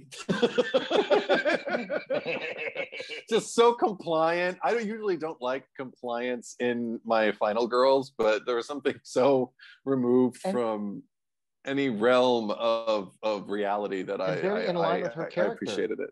From yeah, like you can't get cancer from blue balls. Like it's very. Yeah. Because he talked about prostate cancer. Bury the douche. But I love. Okay, because also the thing about the yelling and everything like that, I was just kind of like, oh, we're back in a house of chaos. I didn't feel I did. No, it's not. Absolutely not. But it felt closer to it than 3 did.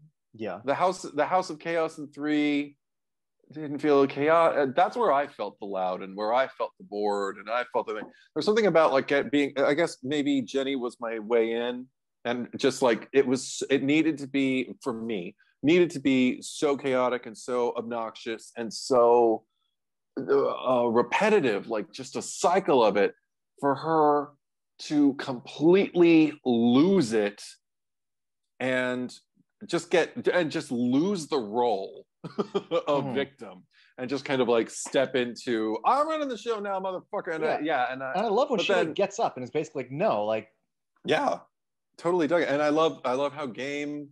I don't love Vilmer. He's too much of a misogynist for me to love him, and he's too destructive. I remember mentioning to you at some point after I saw this movie that I thought it was hot the first time I saw it, where he like opened up his shirt and just started cutting himself, because I knew it was fake, and also it was, I don't know, it was just kind of like any excuse to see Matthew McConaughey disrobe. But I think I remembered it more so than he did. Like I'm watching it, I'm just kind of like, oh, I can't see anything. He's just going like this, like yeah, it's nothing. But maybe, I don't know, I was in a Winnebago alone. I was probably just thirsty.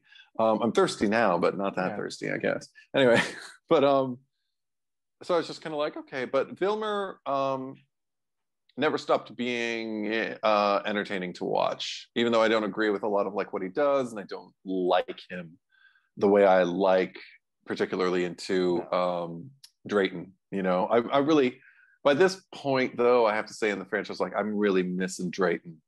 Drayton, just somebody who can be the head with a little more control. Like Drayton isn't in control of Nubbins or Bubba or of Chop Top much, but things seem a little calmer with him. Like Vilmer's like an agent of chaos, so he wants everybody screaming. He wants everybody, but at least it was. But it was different. Like they weren't trying to like cast Matthew McConaughey. I understand he was supposed to play, I think, one of the guys. I don't know if it was Barry or if it was the other one. They like wanted to see him for one of the boys, and they actually wanted to cast him, and he said, "I'm more interested in Vilmer. Can I play that?" And they gave it to him. And I'm glad they did. He did. I prefer watching him play that. I don't know if it's in the script or if he did it himself. He probably did it himself, but I do love that he enters the dining room with an "all right, all right, all right." Yeah, of course. That's nice. Yeah. Then big horror comes in. Are you ready to take the turn? Well, okay. Before we go there, let me just say that. Yeah. I agree with you that it's very much it's a sequel, but it's also Kim Henkel wanting to sort of remake the original movie, but still that salty opening crawl where and apparently two unrelated instances that apparently matter. Like it's so bitter, so sassy, so salty. Yeah. And I guess there's a part 2 and 3. But yeah, I mean, literally, like in this movie, there's a group on the road, and someone gets hung on a hook, and we go in a house, and we jump out a window. There's a chase. Yes. And they have a big escape. But one of the weird little things is you made a movie about a movie called Texas Chainsaw Massacre about cannibals, where they order pizza and don't eat anybody. And Leatherface, if I'm not mistaken, doesn't fucking use the chainsaw on anyone until like the end. They're on the road and he's swinging the chainsaw, but like there is no chainsaw action in this fucking movie, and there's no cannibals that eat pizza. It's a very interesting. And before we jump onto I wanted to agree with you. I remember when we were talking about how in the first movie, like Sally is in it. So when we get to the gas station scene, like she's indoors, but she's coming down from all that and panicked. And in this one, Renee Zellweger's screaming, and then she gets into the little real estate office bungalow, and she goes, no, but he had a chainsaw. Yeah. It is a delightful delivery. She runs too. My God, no one has run like Jenny in this franchise. Like her, she's Barry Allen. I love. She is booking it like she is outrunning someone. I loved it. I thought it was amazing. Okay. Yeah. Let me say this about Mr. Well, here's what I'll say before I let you really go off on the whole Mr. Horror thing. Okay. Even without getting into the concept, but just to lay the groundwork, there is a sort of a pseudo Illuminati group that Vilmer works for, that he has been tasked by, where they do what basically has happened for other Texas Chainsaw counters, where there needs to be a final girl. It's kind of Cabin in the Woodsy, but that they need to scare her because they want people to have such a visceral enlightenment kind of reaction from horror. Right. What's interesting is that Mr. Horror shows up. And before he does that, I'm watching this going, this isn't scary. This isn't terrifying. It's just all kind of obnoxious. And then he shows up and says, hey, this is supposed to be scary. It's supposed to be horror. Yeah. And I'm just thinking, the irony.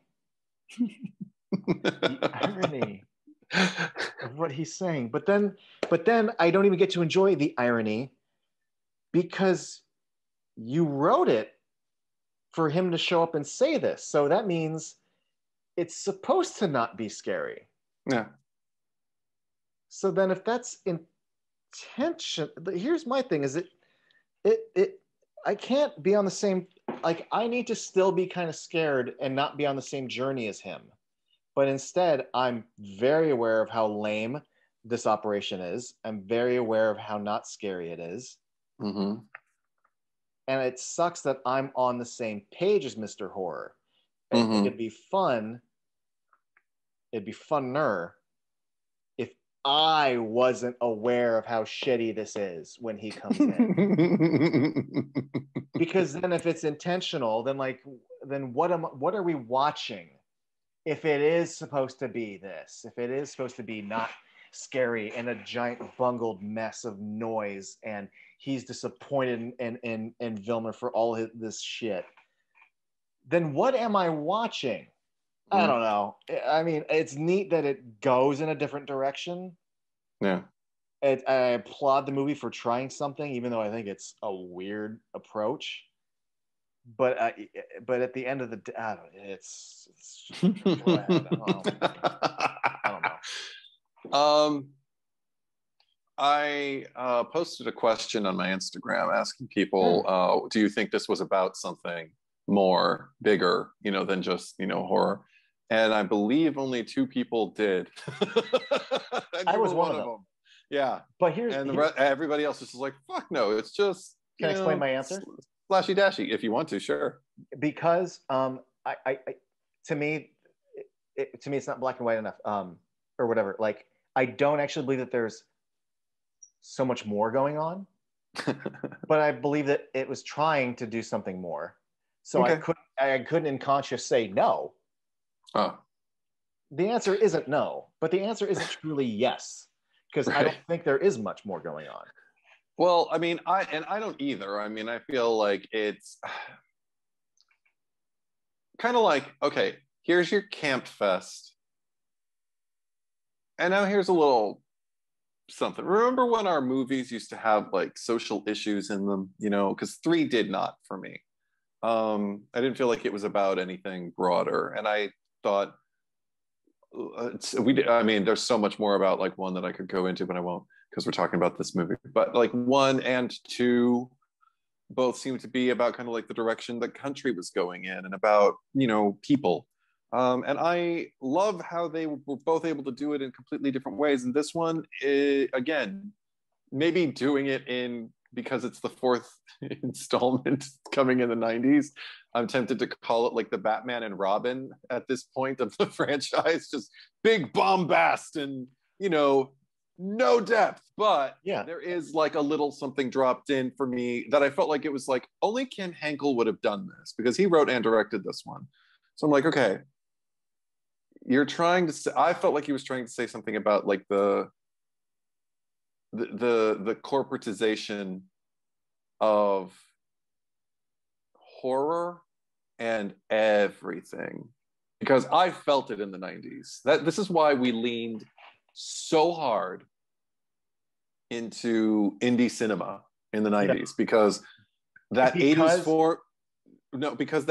formula that worked so well, where everything was consumer friendly and everything was about a brand and everything was like, hey, look, toys for your kids, buy it. It had taken over, and because there used to be heart, or at least I felt it, used to be heart in the 80s, and then in the 90s, heart was harder to come by.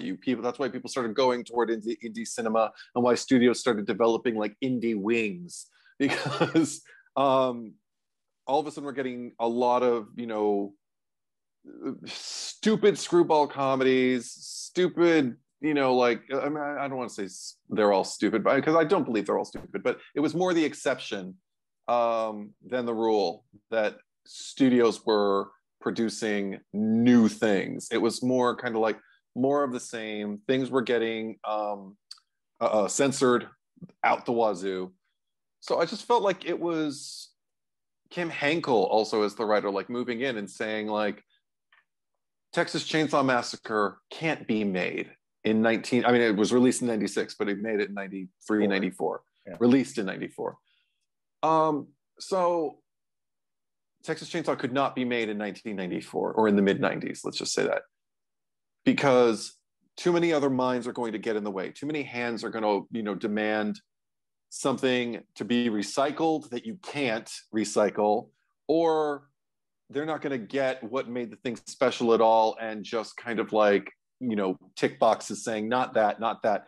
If the censors won't let us have that, it's just going to turn into something. And I want someone to walk into this room, call all these people on their shit, their obnoxious shit, in a way that they'll listen, that Jenny can't make them.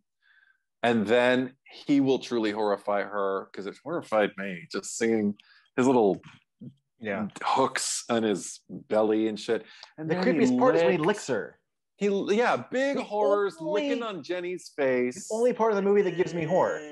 Yeah.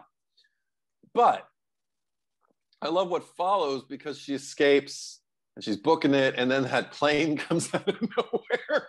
The plane, aforementioned plane, and Leatherface is chasing after her with the chainsaw and everything like that. And we can talk about Leatherface a little bit.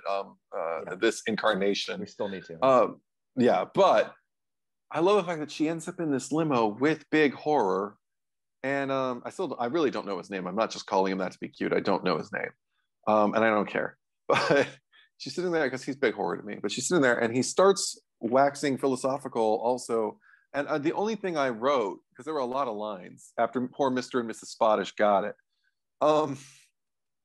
he says, maybe it's disappointment that keeps us going. And again, I felt like I was getting the voice of Kim Henkel looking at this franchise and seeing, like, I don't feel like, I think what he was saying was, I don't feel like anybody has recreated the magic of one. And here, even I'm trying to do it, and I know it's impossible. So I'm just going to do what make what I want with this framework. But I'm going to let the audience know it can't happen. Sorry, folks. You came, I hope you like what you saw, but you're not going to get another Texas Chainsaw Massacre. But just because you're disappointed, just because I'm disappointed, doesn't mean we stop. There's going to be another Texas Chainsaw Massacre down the road. And there was, and he produced it with Toby Hooper. And however you feel about that one, it's just about, like, maybe it just keeps us going. Maybe it'll motivate somebody to say, you know what, I don't like that. I'm going to make my own. Whether I make my own Texas Chainsaw movie or whether I make my own Texas Chainsaw-esque movie, I'm going to make my own. So I felt like it was about something bigger, and I liked it. I laughed really hard when you said that, everything was becoming corporate. Because if you're stating what was going on at the time, Eddie, there is nothing more 90s than saying, this is so corporate, man. Everything's corporate. Shit, Eddie. Don't sell out, man. In this studio film, is this far away from going, man. It's about the music. When you said that, I had a flashback to, like, Lindsay Ellis ripping on fucking Reality Bites and Rent. And Rent, Look pretty and do as little as possible. I'm an adult. I'll throw that shit on the ground. Horror got so corporate, man. I mean, if that is definitely something that can easily be inferred. That's not a stretch. But the lingering effect is still such a strange beast, such a broad, weird thing. And also, speaking of broad and weird, this direction they went with Leatherface. Which, again, they reached out for Gunnar Hansen, and, like, thank God they didn't. I don't want him if this is what he was going to be in.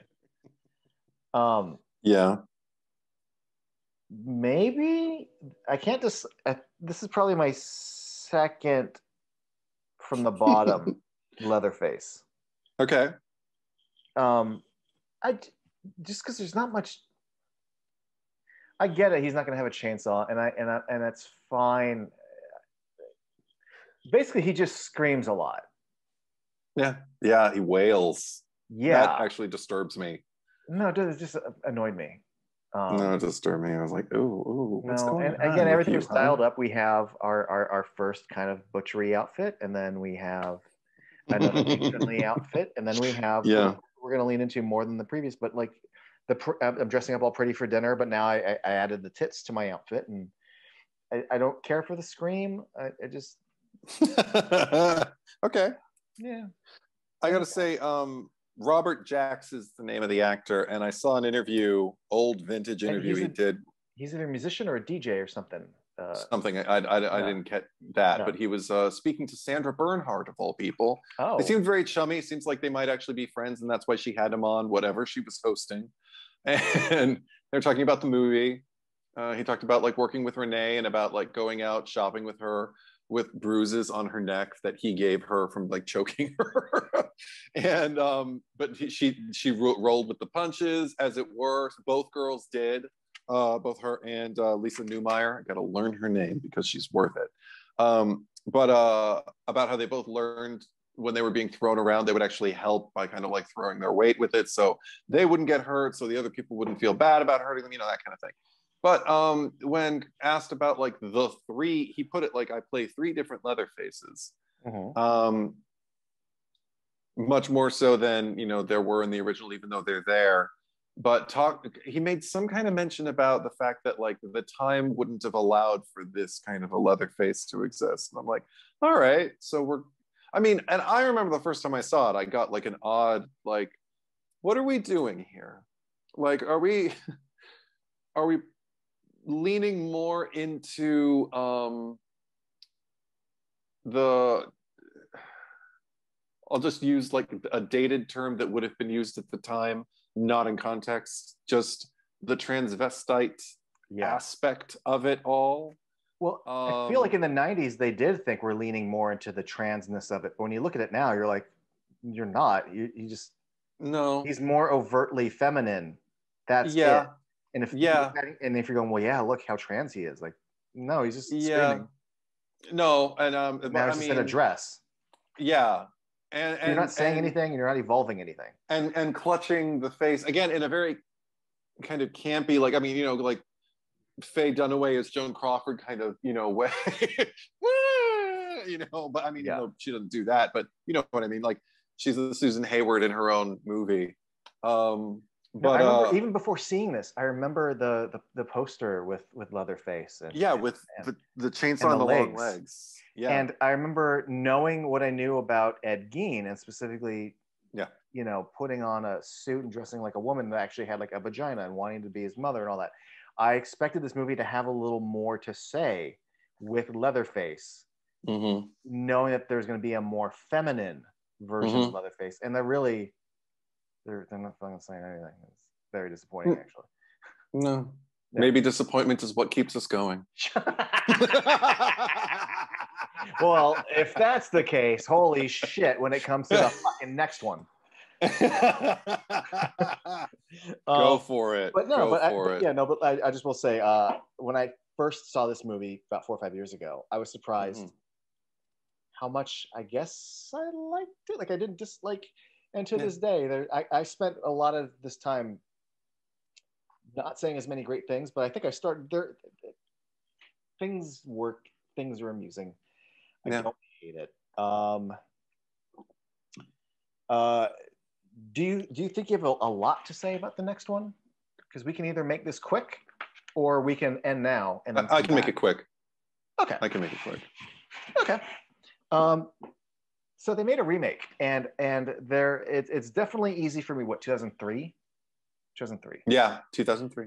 Man, in 2003, I was definitely, and I'm definitely in the heat of early 20s, and Michael Bay is the Antichrist of cinema, and fuck Platinum Dunes, fuck anyone for remaking Texas Chainsaw, and fuck Michael Bay for producing a remake of Texas Chainsaw. I remember seeing the trailer for this in a packed theater. And when the trailer ended and the big bold letter Texas Chainsaw, people were cheering. And I'm like, you awful, terrible monsters. You uncultured pieces of shit. I'm like, this movie's gonna be a big. I know this movie's gonna be a hit. I just listen to this fucking crowd.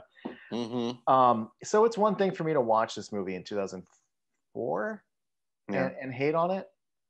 And again, I don't want to do this series and just constantly shit on things. I want to focus on things that I like. So, but I will say, I think this movie is not watching it. I watched for the second time ever, and I wouldn't fully use the words bad. Okay, I won't.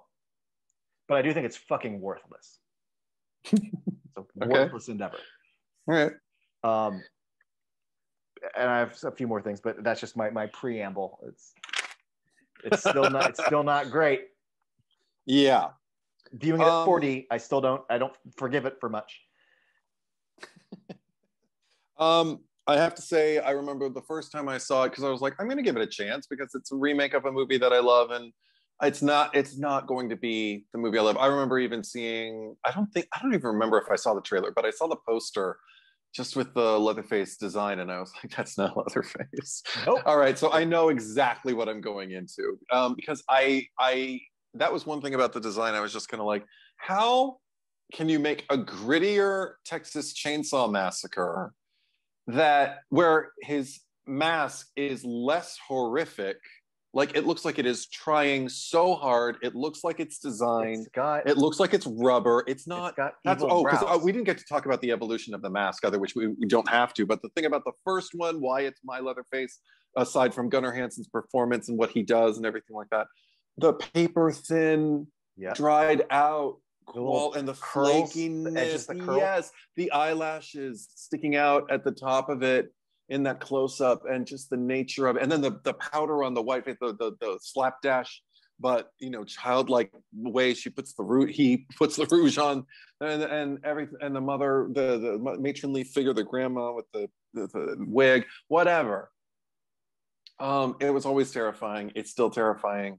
I don't like looking at it too long, but I'm almost like, this one, it's nothing. It's absolutely nothing. So there's that. And I feel like the whole movie in its own way, sometimes I think it works better than others, but I think the whole movie is designed. And I think this one, because 4 was more like, again, like kind of a mind fuck, even more so than like the fever dream of 2. 3 was like a movie, but not. This definitely feels like a movie. And in addition to everything I mentioned about the design, Marcus Nispel was obviously a music video director, with the way the light shoots through things and everything like that. I mean, and I don't hate it in every shot that he does it. Like, there's some things that I'm just kind of like, well, that's an interesting way to go with the lights, the backlighting of the house at night when it's just, and it's just the silhouette, to create the silhouette of the house. Totally unrealistic, but stylized. I'm like, okay, whatever. But the biggest thing about the thing that makes it feel like a movie is, I think, the bookends of it, with Erin being the one on the side of the road at the end of the movie, yet she's the one who makes them stop the van to pick up, did she have a name? The hitchhiker. Yeah. And with her, like, she reveals that she knows how to hotwire a car, or no, how to pick the lock to get into the bathroom, because she's got brothers, and she knows how to hotwire. Anytime a girl has a skill, they have to explain, because my dad and my brother fucking hate it. Well, then, because I also felt like that was kind of like a lie, like a cover up. Like, it's easier for me to say that, but when she can hotwire the car, it's because she was in juvie. So, and then it pays off at the end, when she knows how to hotwire the cop car, and the mislead with her. We think she's in the truck, but no, she's in the cop car, and then she runs over Leatherface, and the baby is popped up in the passenger seat suddenly. Somehow not dying and not rolling off the seat, and it's not in the seat in the frame immediately preceding that, where we can clearly see an empty passenger seat. It's like plopped upright too, like it's just, and it's literally facing her, like it's like, what is happening? And there wasn't a shot of her with her arm out, like holding. Right. So, and there's no baby seat. There's no. I mean, it's just safe. We're supposed to think the baby's safe now, even though she's speeding in a cop car that just ran somebody over. Anyway, so largely a movie, unlike the original. So already it's different. The things that I thought kind of worked, or that were interesting at least, were, if you're going to remake it, interesting to make the hitchhiker, who they bring in to kind of mix everything up and create the ripple effect of the movie, is now a victim and not one of the oppressors. I liked the shot through the van where they're all screaming and the gun smoke coming out of her mouth and stuff. And the aftermath. I like the fact that they're all dealing in their own ways.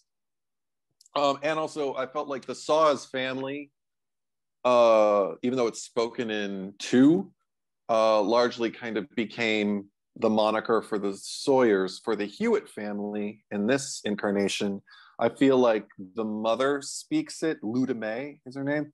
And it's not a moniker, but I just feel like it's kind of what the vibe of this family is. She says, what you do is your own business, when they're asking, should we just leave this corpse in our car? But I'm just like, okay, so everything that you do, you keep to yourselves. It's your business. You don't bother anybody else. Right. Aside from killing them. Right. You just mind your business. But so other people should be minding theirs. I'm like, okay, it sets up the family.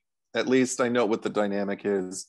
I like Jessica Biel's. One thing I wrote down is, even though Jed is not Leatherface, he's Tom Hewitt now. Tom Hewitt, yeah. Yeah. There is a Jedediah, the little spider baby. Yeah. And I just love the fact that when he introduces himself, Jessica Biel just has this, she's a very unactory moment, but it works. She's just like, oh my God. And I'm just like, yeah, it's like, oh shit, spider baby. I also, Sheriff Hoyt is not Jim Seedow, and he, the character. I mean, compare him to. No. But it's not about comparing him. It's about, I feel like he's the closest thing the franchise came to replacing that kind of role, because even though he's not the eldest in this family, the Hewitt family, I think he's kind of in control. He's the one in the driver's seat, kind of like deciding, you go there, you stay there, I'm going to take care of this and everything like that. And that spills over into the next movie too, which we'll talk about. But I don't, I only have like two other things. Like, well, I know one thing that a lot of people complained about with the movie, that I actually thought terrified me, and I thought it was an interesting new choice, was Kemper's face. When Leatherface is wearing it, kills whoever and looks back up at Aaron, Jessica Biel, and she knows that Kemper is dead because he's wearing his face. And I just thought that was incredibly terrifying, inventive. And I know there were people who laughed. The first person I spoke to was my cousin, who thought it was so stupid. And thought, and he's laughed out loud. And I've talked to other people who think, that was so stupid. And I'm like, no, that's a terrifying way to find out someone you love is dead. I don't like this movie, and I will still say that, like, on paper, that sucks for her character. Like, it's a good beat. Yeah. Biggest complaint I have, or not biggest, I think I had my biggest complaint, but another big complaint I have watching it, when she goes to help, what's his name, the guy who's hanging, blondie hanging guy, blondie hanging guy, Andy. Who cares? Andy, when she goes to help. And he gets a bone from the fucking house. Boom, boom, boom, boom. I want Leatherface to be like the Andy puts on the chainsaw and grabs a bone from the fucking meat locker. That was great. Okay, now I feel happy. So when Andy is hanging up on the thing, okay, it's the stupidest thing in the world, because Aaron sees him hanging on the meat hook, because we have to hit that note. Totally ineffective, by the way, this time, like him putting him up there. I'm like, everything that made that special, you have a big dramatic sting. You have his knowledge of like it happening before, like that's where he's going before it happens. And then when he does it, it's so overblown. And I actually find it more effective when she's trying to pick him up from it. Like, that affected me more than this did. Here's why I don't. she hears him. She can tell he's there because literally she hears like a ding, ding, ding, ding, ding, ding, you know, on the piano. He's over a piano, an upright piano behind him. That you could climb on. His toes like dangling there playing the key or whatever. Why doesn't she just move the piano? It is inches behind him. If she just moved it under him, he could lift his leg and grab, you know, that and try. And even why would he need her to do that either? Because it's literally inches. It's inches. He could like put his leg back and swing and lift himself up off the hook or try. But he never even got there. But so this is nice.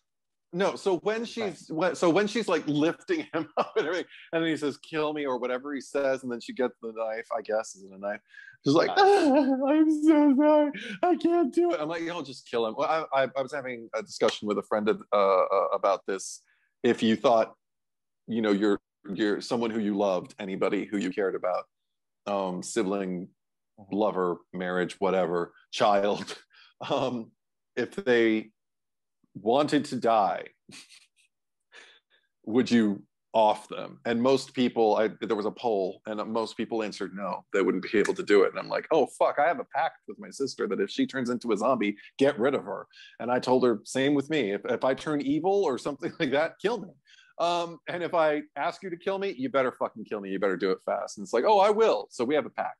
And I feel like I do that for anybody who asked for it.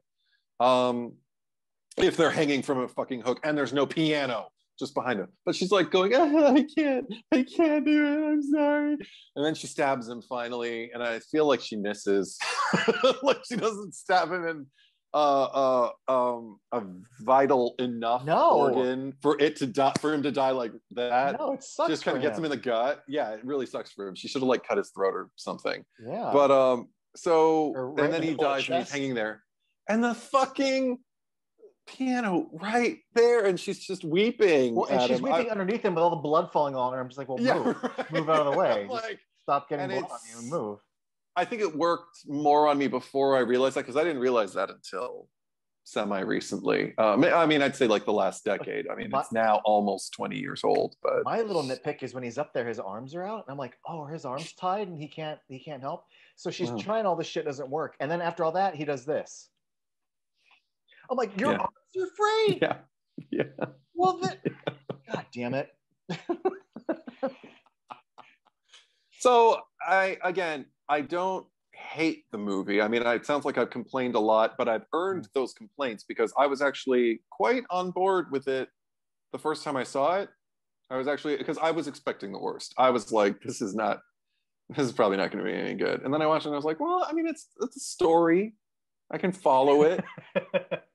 And also coming off of the last two sequels that I had seen and not had like overjoyed, you know, I mean, I hadn't responded to them the way I did Texas Chainsaw 2. So I was like, you know, this might be at that point. I was like, you know what, this might be my third favorite. And then as time continued, I mean, I remember I bought the double disc box and I loved it because it had that Ed Gein, or it was Ed Gein centric documentary on it. And they made allusions to Psycho and Silence of the Lambs and shit. And I'm like, okay, cool. Nice and spooky. But I don't have it anymore. Oh. And I even bought it on Blue, watched the documentary again, watched the movie again, and went, I'm not going to watch this anymore. So I got rid of it and streamed it off Tubi for this. Nice. And what's funny is I used to hate it. I don't hate it anymore. But even back when I hate it, I bought it. The 2-disc fancy packaged edition. Yeah. Because I remember when the DVD came out, I read multiple DVD reviews that said there's this good documentary on Ed Gein. It's like only 20-30 minutes, so it's pretty good. Yeah. I always wanted to see that documentary. And I was at Ross and they had it for $3. Oh shit. I went, sold. Yeah. Watched the Ed Gein documentary and went, all right. I still have it. And I, for the first time ever, I put the movie disc in and watched the movie for a second time for this viewing. Was there anything else that stood out to you this particular viewing? Yeah, actually plenty. I'm gonna sound really catty and shitty for the next few minutes.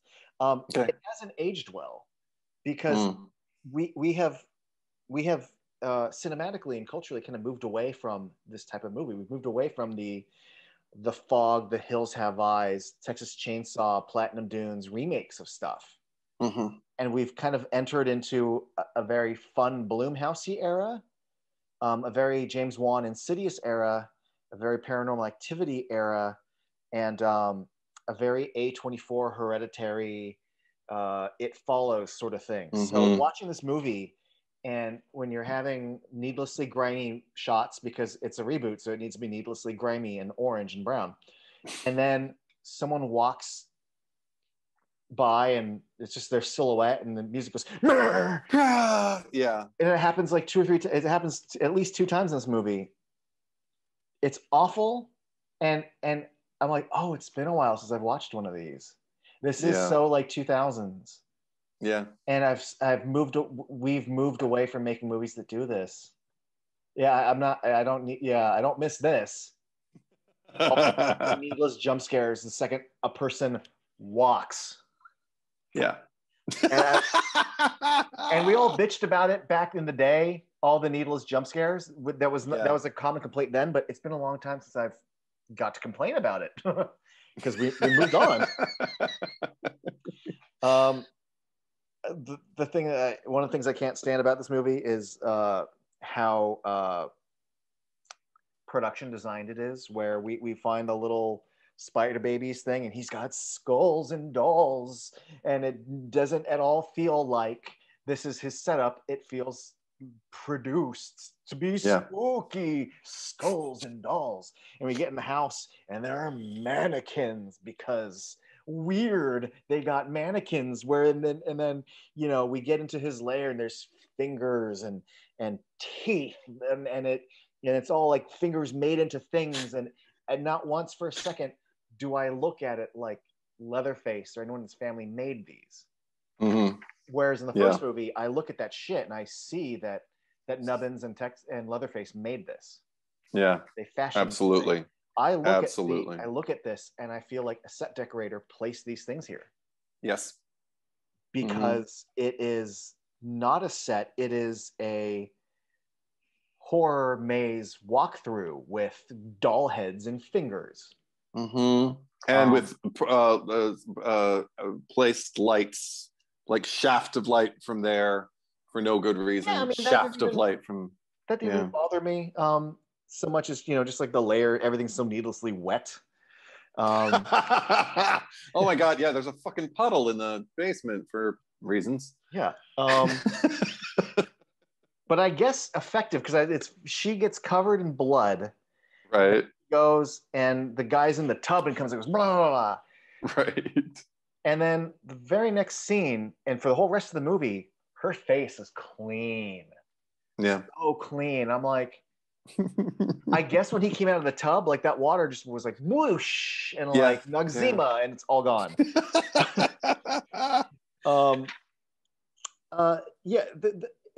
It's funny because I forgot how like not gory it is. I was being really surprised after, and it's a critique that I have that this movie has no gore, aside from Lauren German blowing her brains out.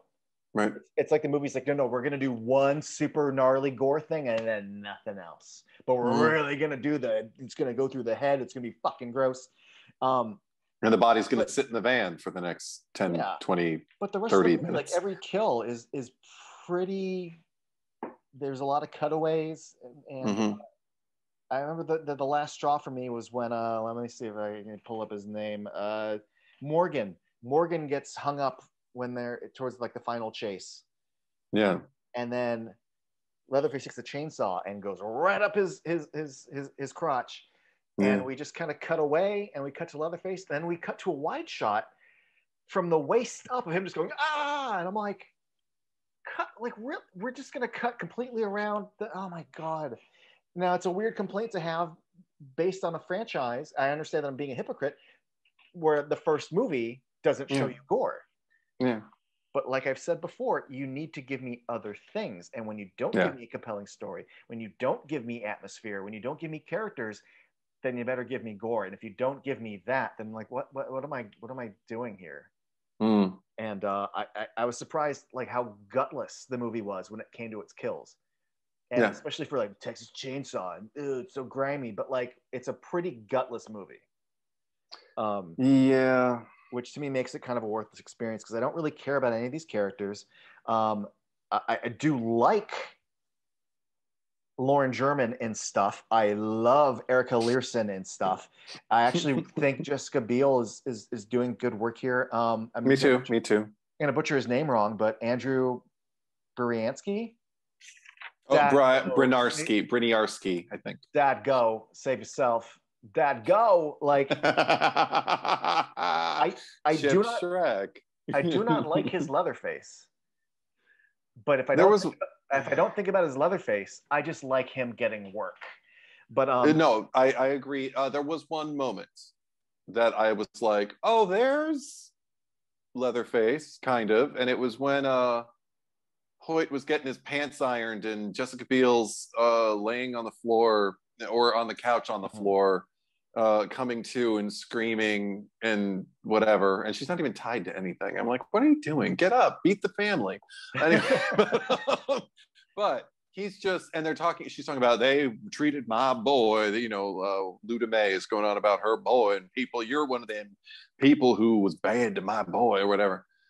And he's just sitting outside the room, hiding in a huddle and just kind of like trying not to listen and then looking like a kid. And I was just kind of like, oh, that's all right. But that is the only time. The rest of the time, he's a lumbering thing. Exactly. And too threatening, like way threatening. And I'm like, that's not Leatherface. Which makes the threat is not in I'm angry.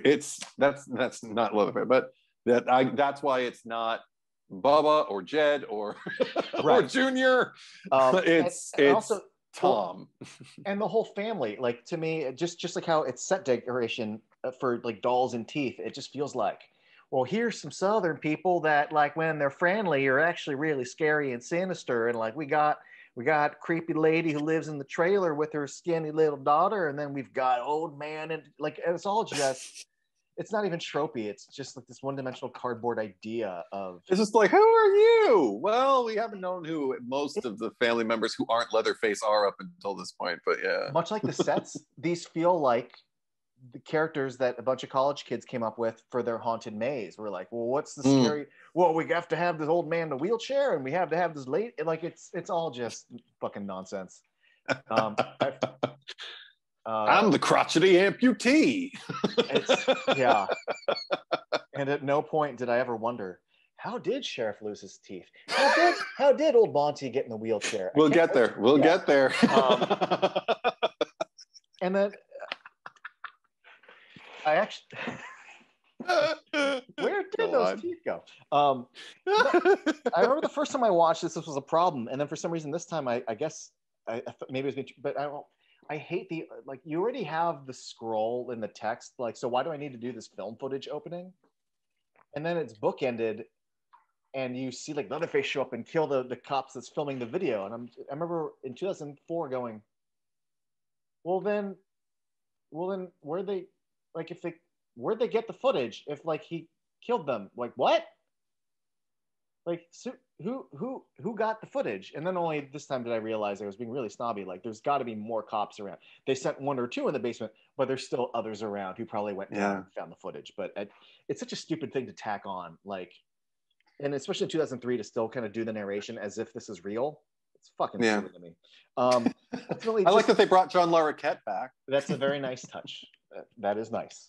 But yeah, my last real bit is that. The last act of this movie is tedious. There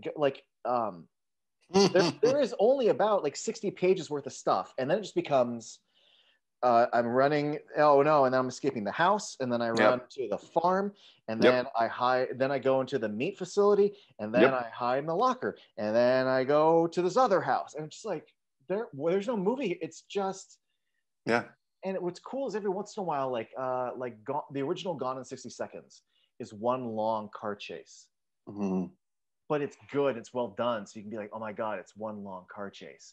And if this had any sense of horror and dread, it'd be like, Oh my God, did you ever see that movie where like the last 30 minutes is just one long chase? Exactly. It's so Right. intense. Right. It's not intense. It's just like, and then Jessica Biel goes here, and then she runs over there, and then she goes over there. Like you said, it's about the environments. It's like they're planting and she just seeds for like walkthrough breathes, experiences for people. Yeah, she totally. breathes heavy and acts kind of scared. She gets into the meat plant, and then she like turns around and like sees the jump scare is a hook is hanging. Yes, I know. And when does he lose his arm? When does he lose his arm after she comes out of the locker? She's right, hiding in the locker, and okay. He's holding a chainsaw. Yeah, and she manages to like keep whacking, and he just takes it. I didn't buy it either. I will say, so I do like the cast. Erica Learson is bomb and everything. Right. Nice to see Lauren German show up and stuff. I think this was pre-Hostel too. The one little thing that I liked was that, in Texas Chainsaw 1, they established that, Nubbins says like his uncle worked at, both Franklin and the Sawyers have a history with the meat plant. Mm-hmm. And even in 4 and 5, they mentioned the gas station guy with the name who you don't want to learn, Alfredo. Alfredo used to work at the meat plant. 4 movies, and the remake is the first time where like they take the horror into a meat plant. That kind of probably should have happened a few movies earlier. And so like, kudos to you for going there. Sure. And the cast is trying their best, and I didn't hate it. I hate it. I mean, I don't like Arlie Ermey's character, but I think he gives a really, really good performance. He scares the shit out of me, and it's probably the most torture porny adjacent thing that is non-gore, but it's the whole gun with Morgan in the van sequence that makes me uncomfortable. But I'm also like, this isn't Texas Chainsaw Massacre. This is the 2000s. Yeah, that's what this is. This is the kind Morgan of movie plays that it could really, be really well, though. Morgan's great. That was Jonathan Tucker, and great stuff. I between the Ruins and Hannibal, I like that. I want to say I like that kid, but I think he's like my age or older. Yeah, right. But yeah, no, I like him too. Yeah, I guess that's all. That and the Leatherface mask, I fucking hate it. I hate it. It's not even. It shouldn't even be called a Leatherface mask. It's a rubber mask.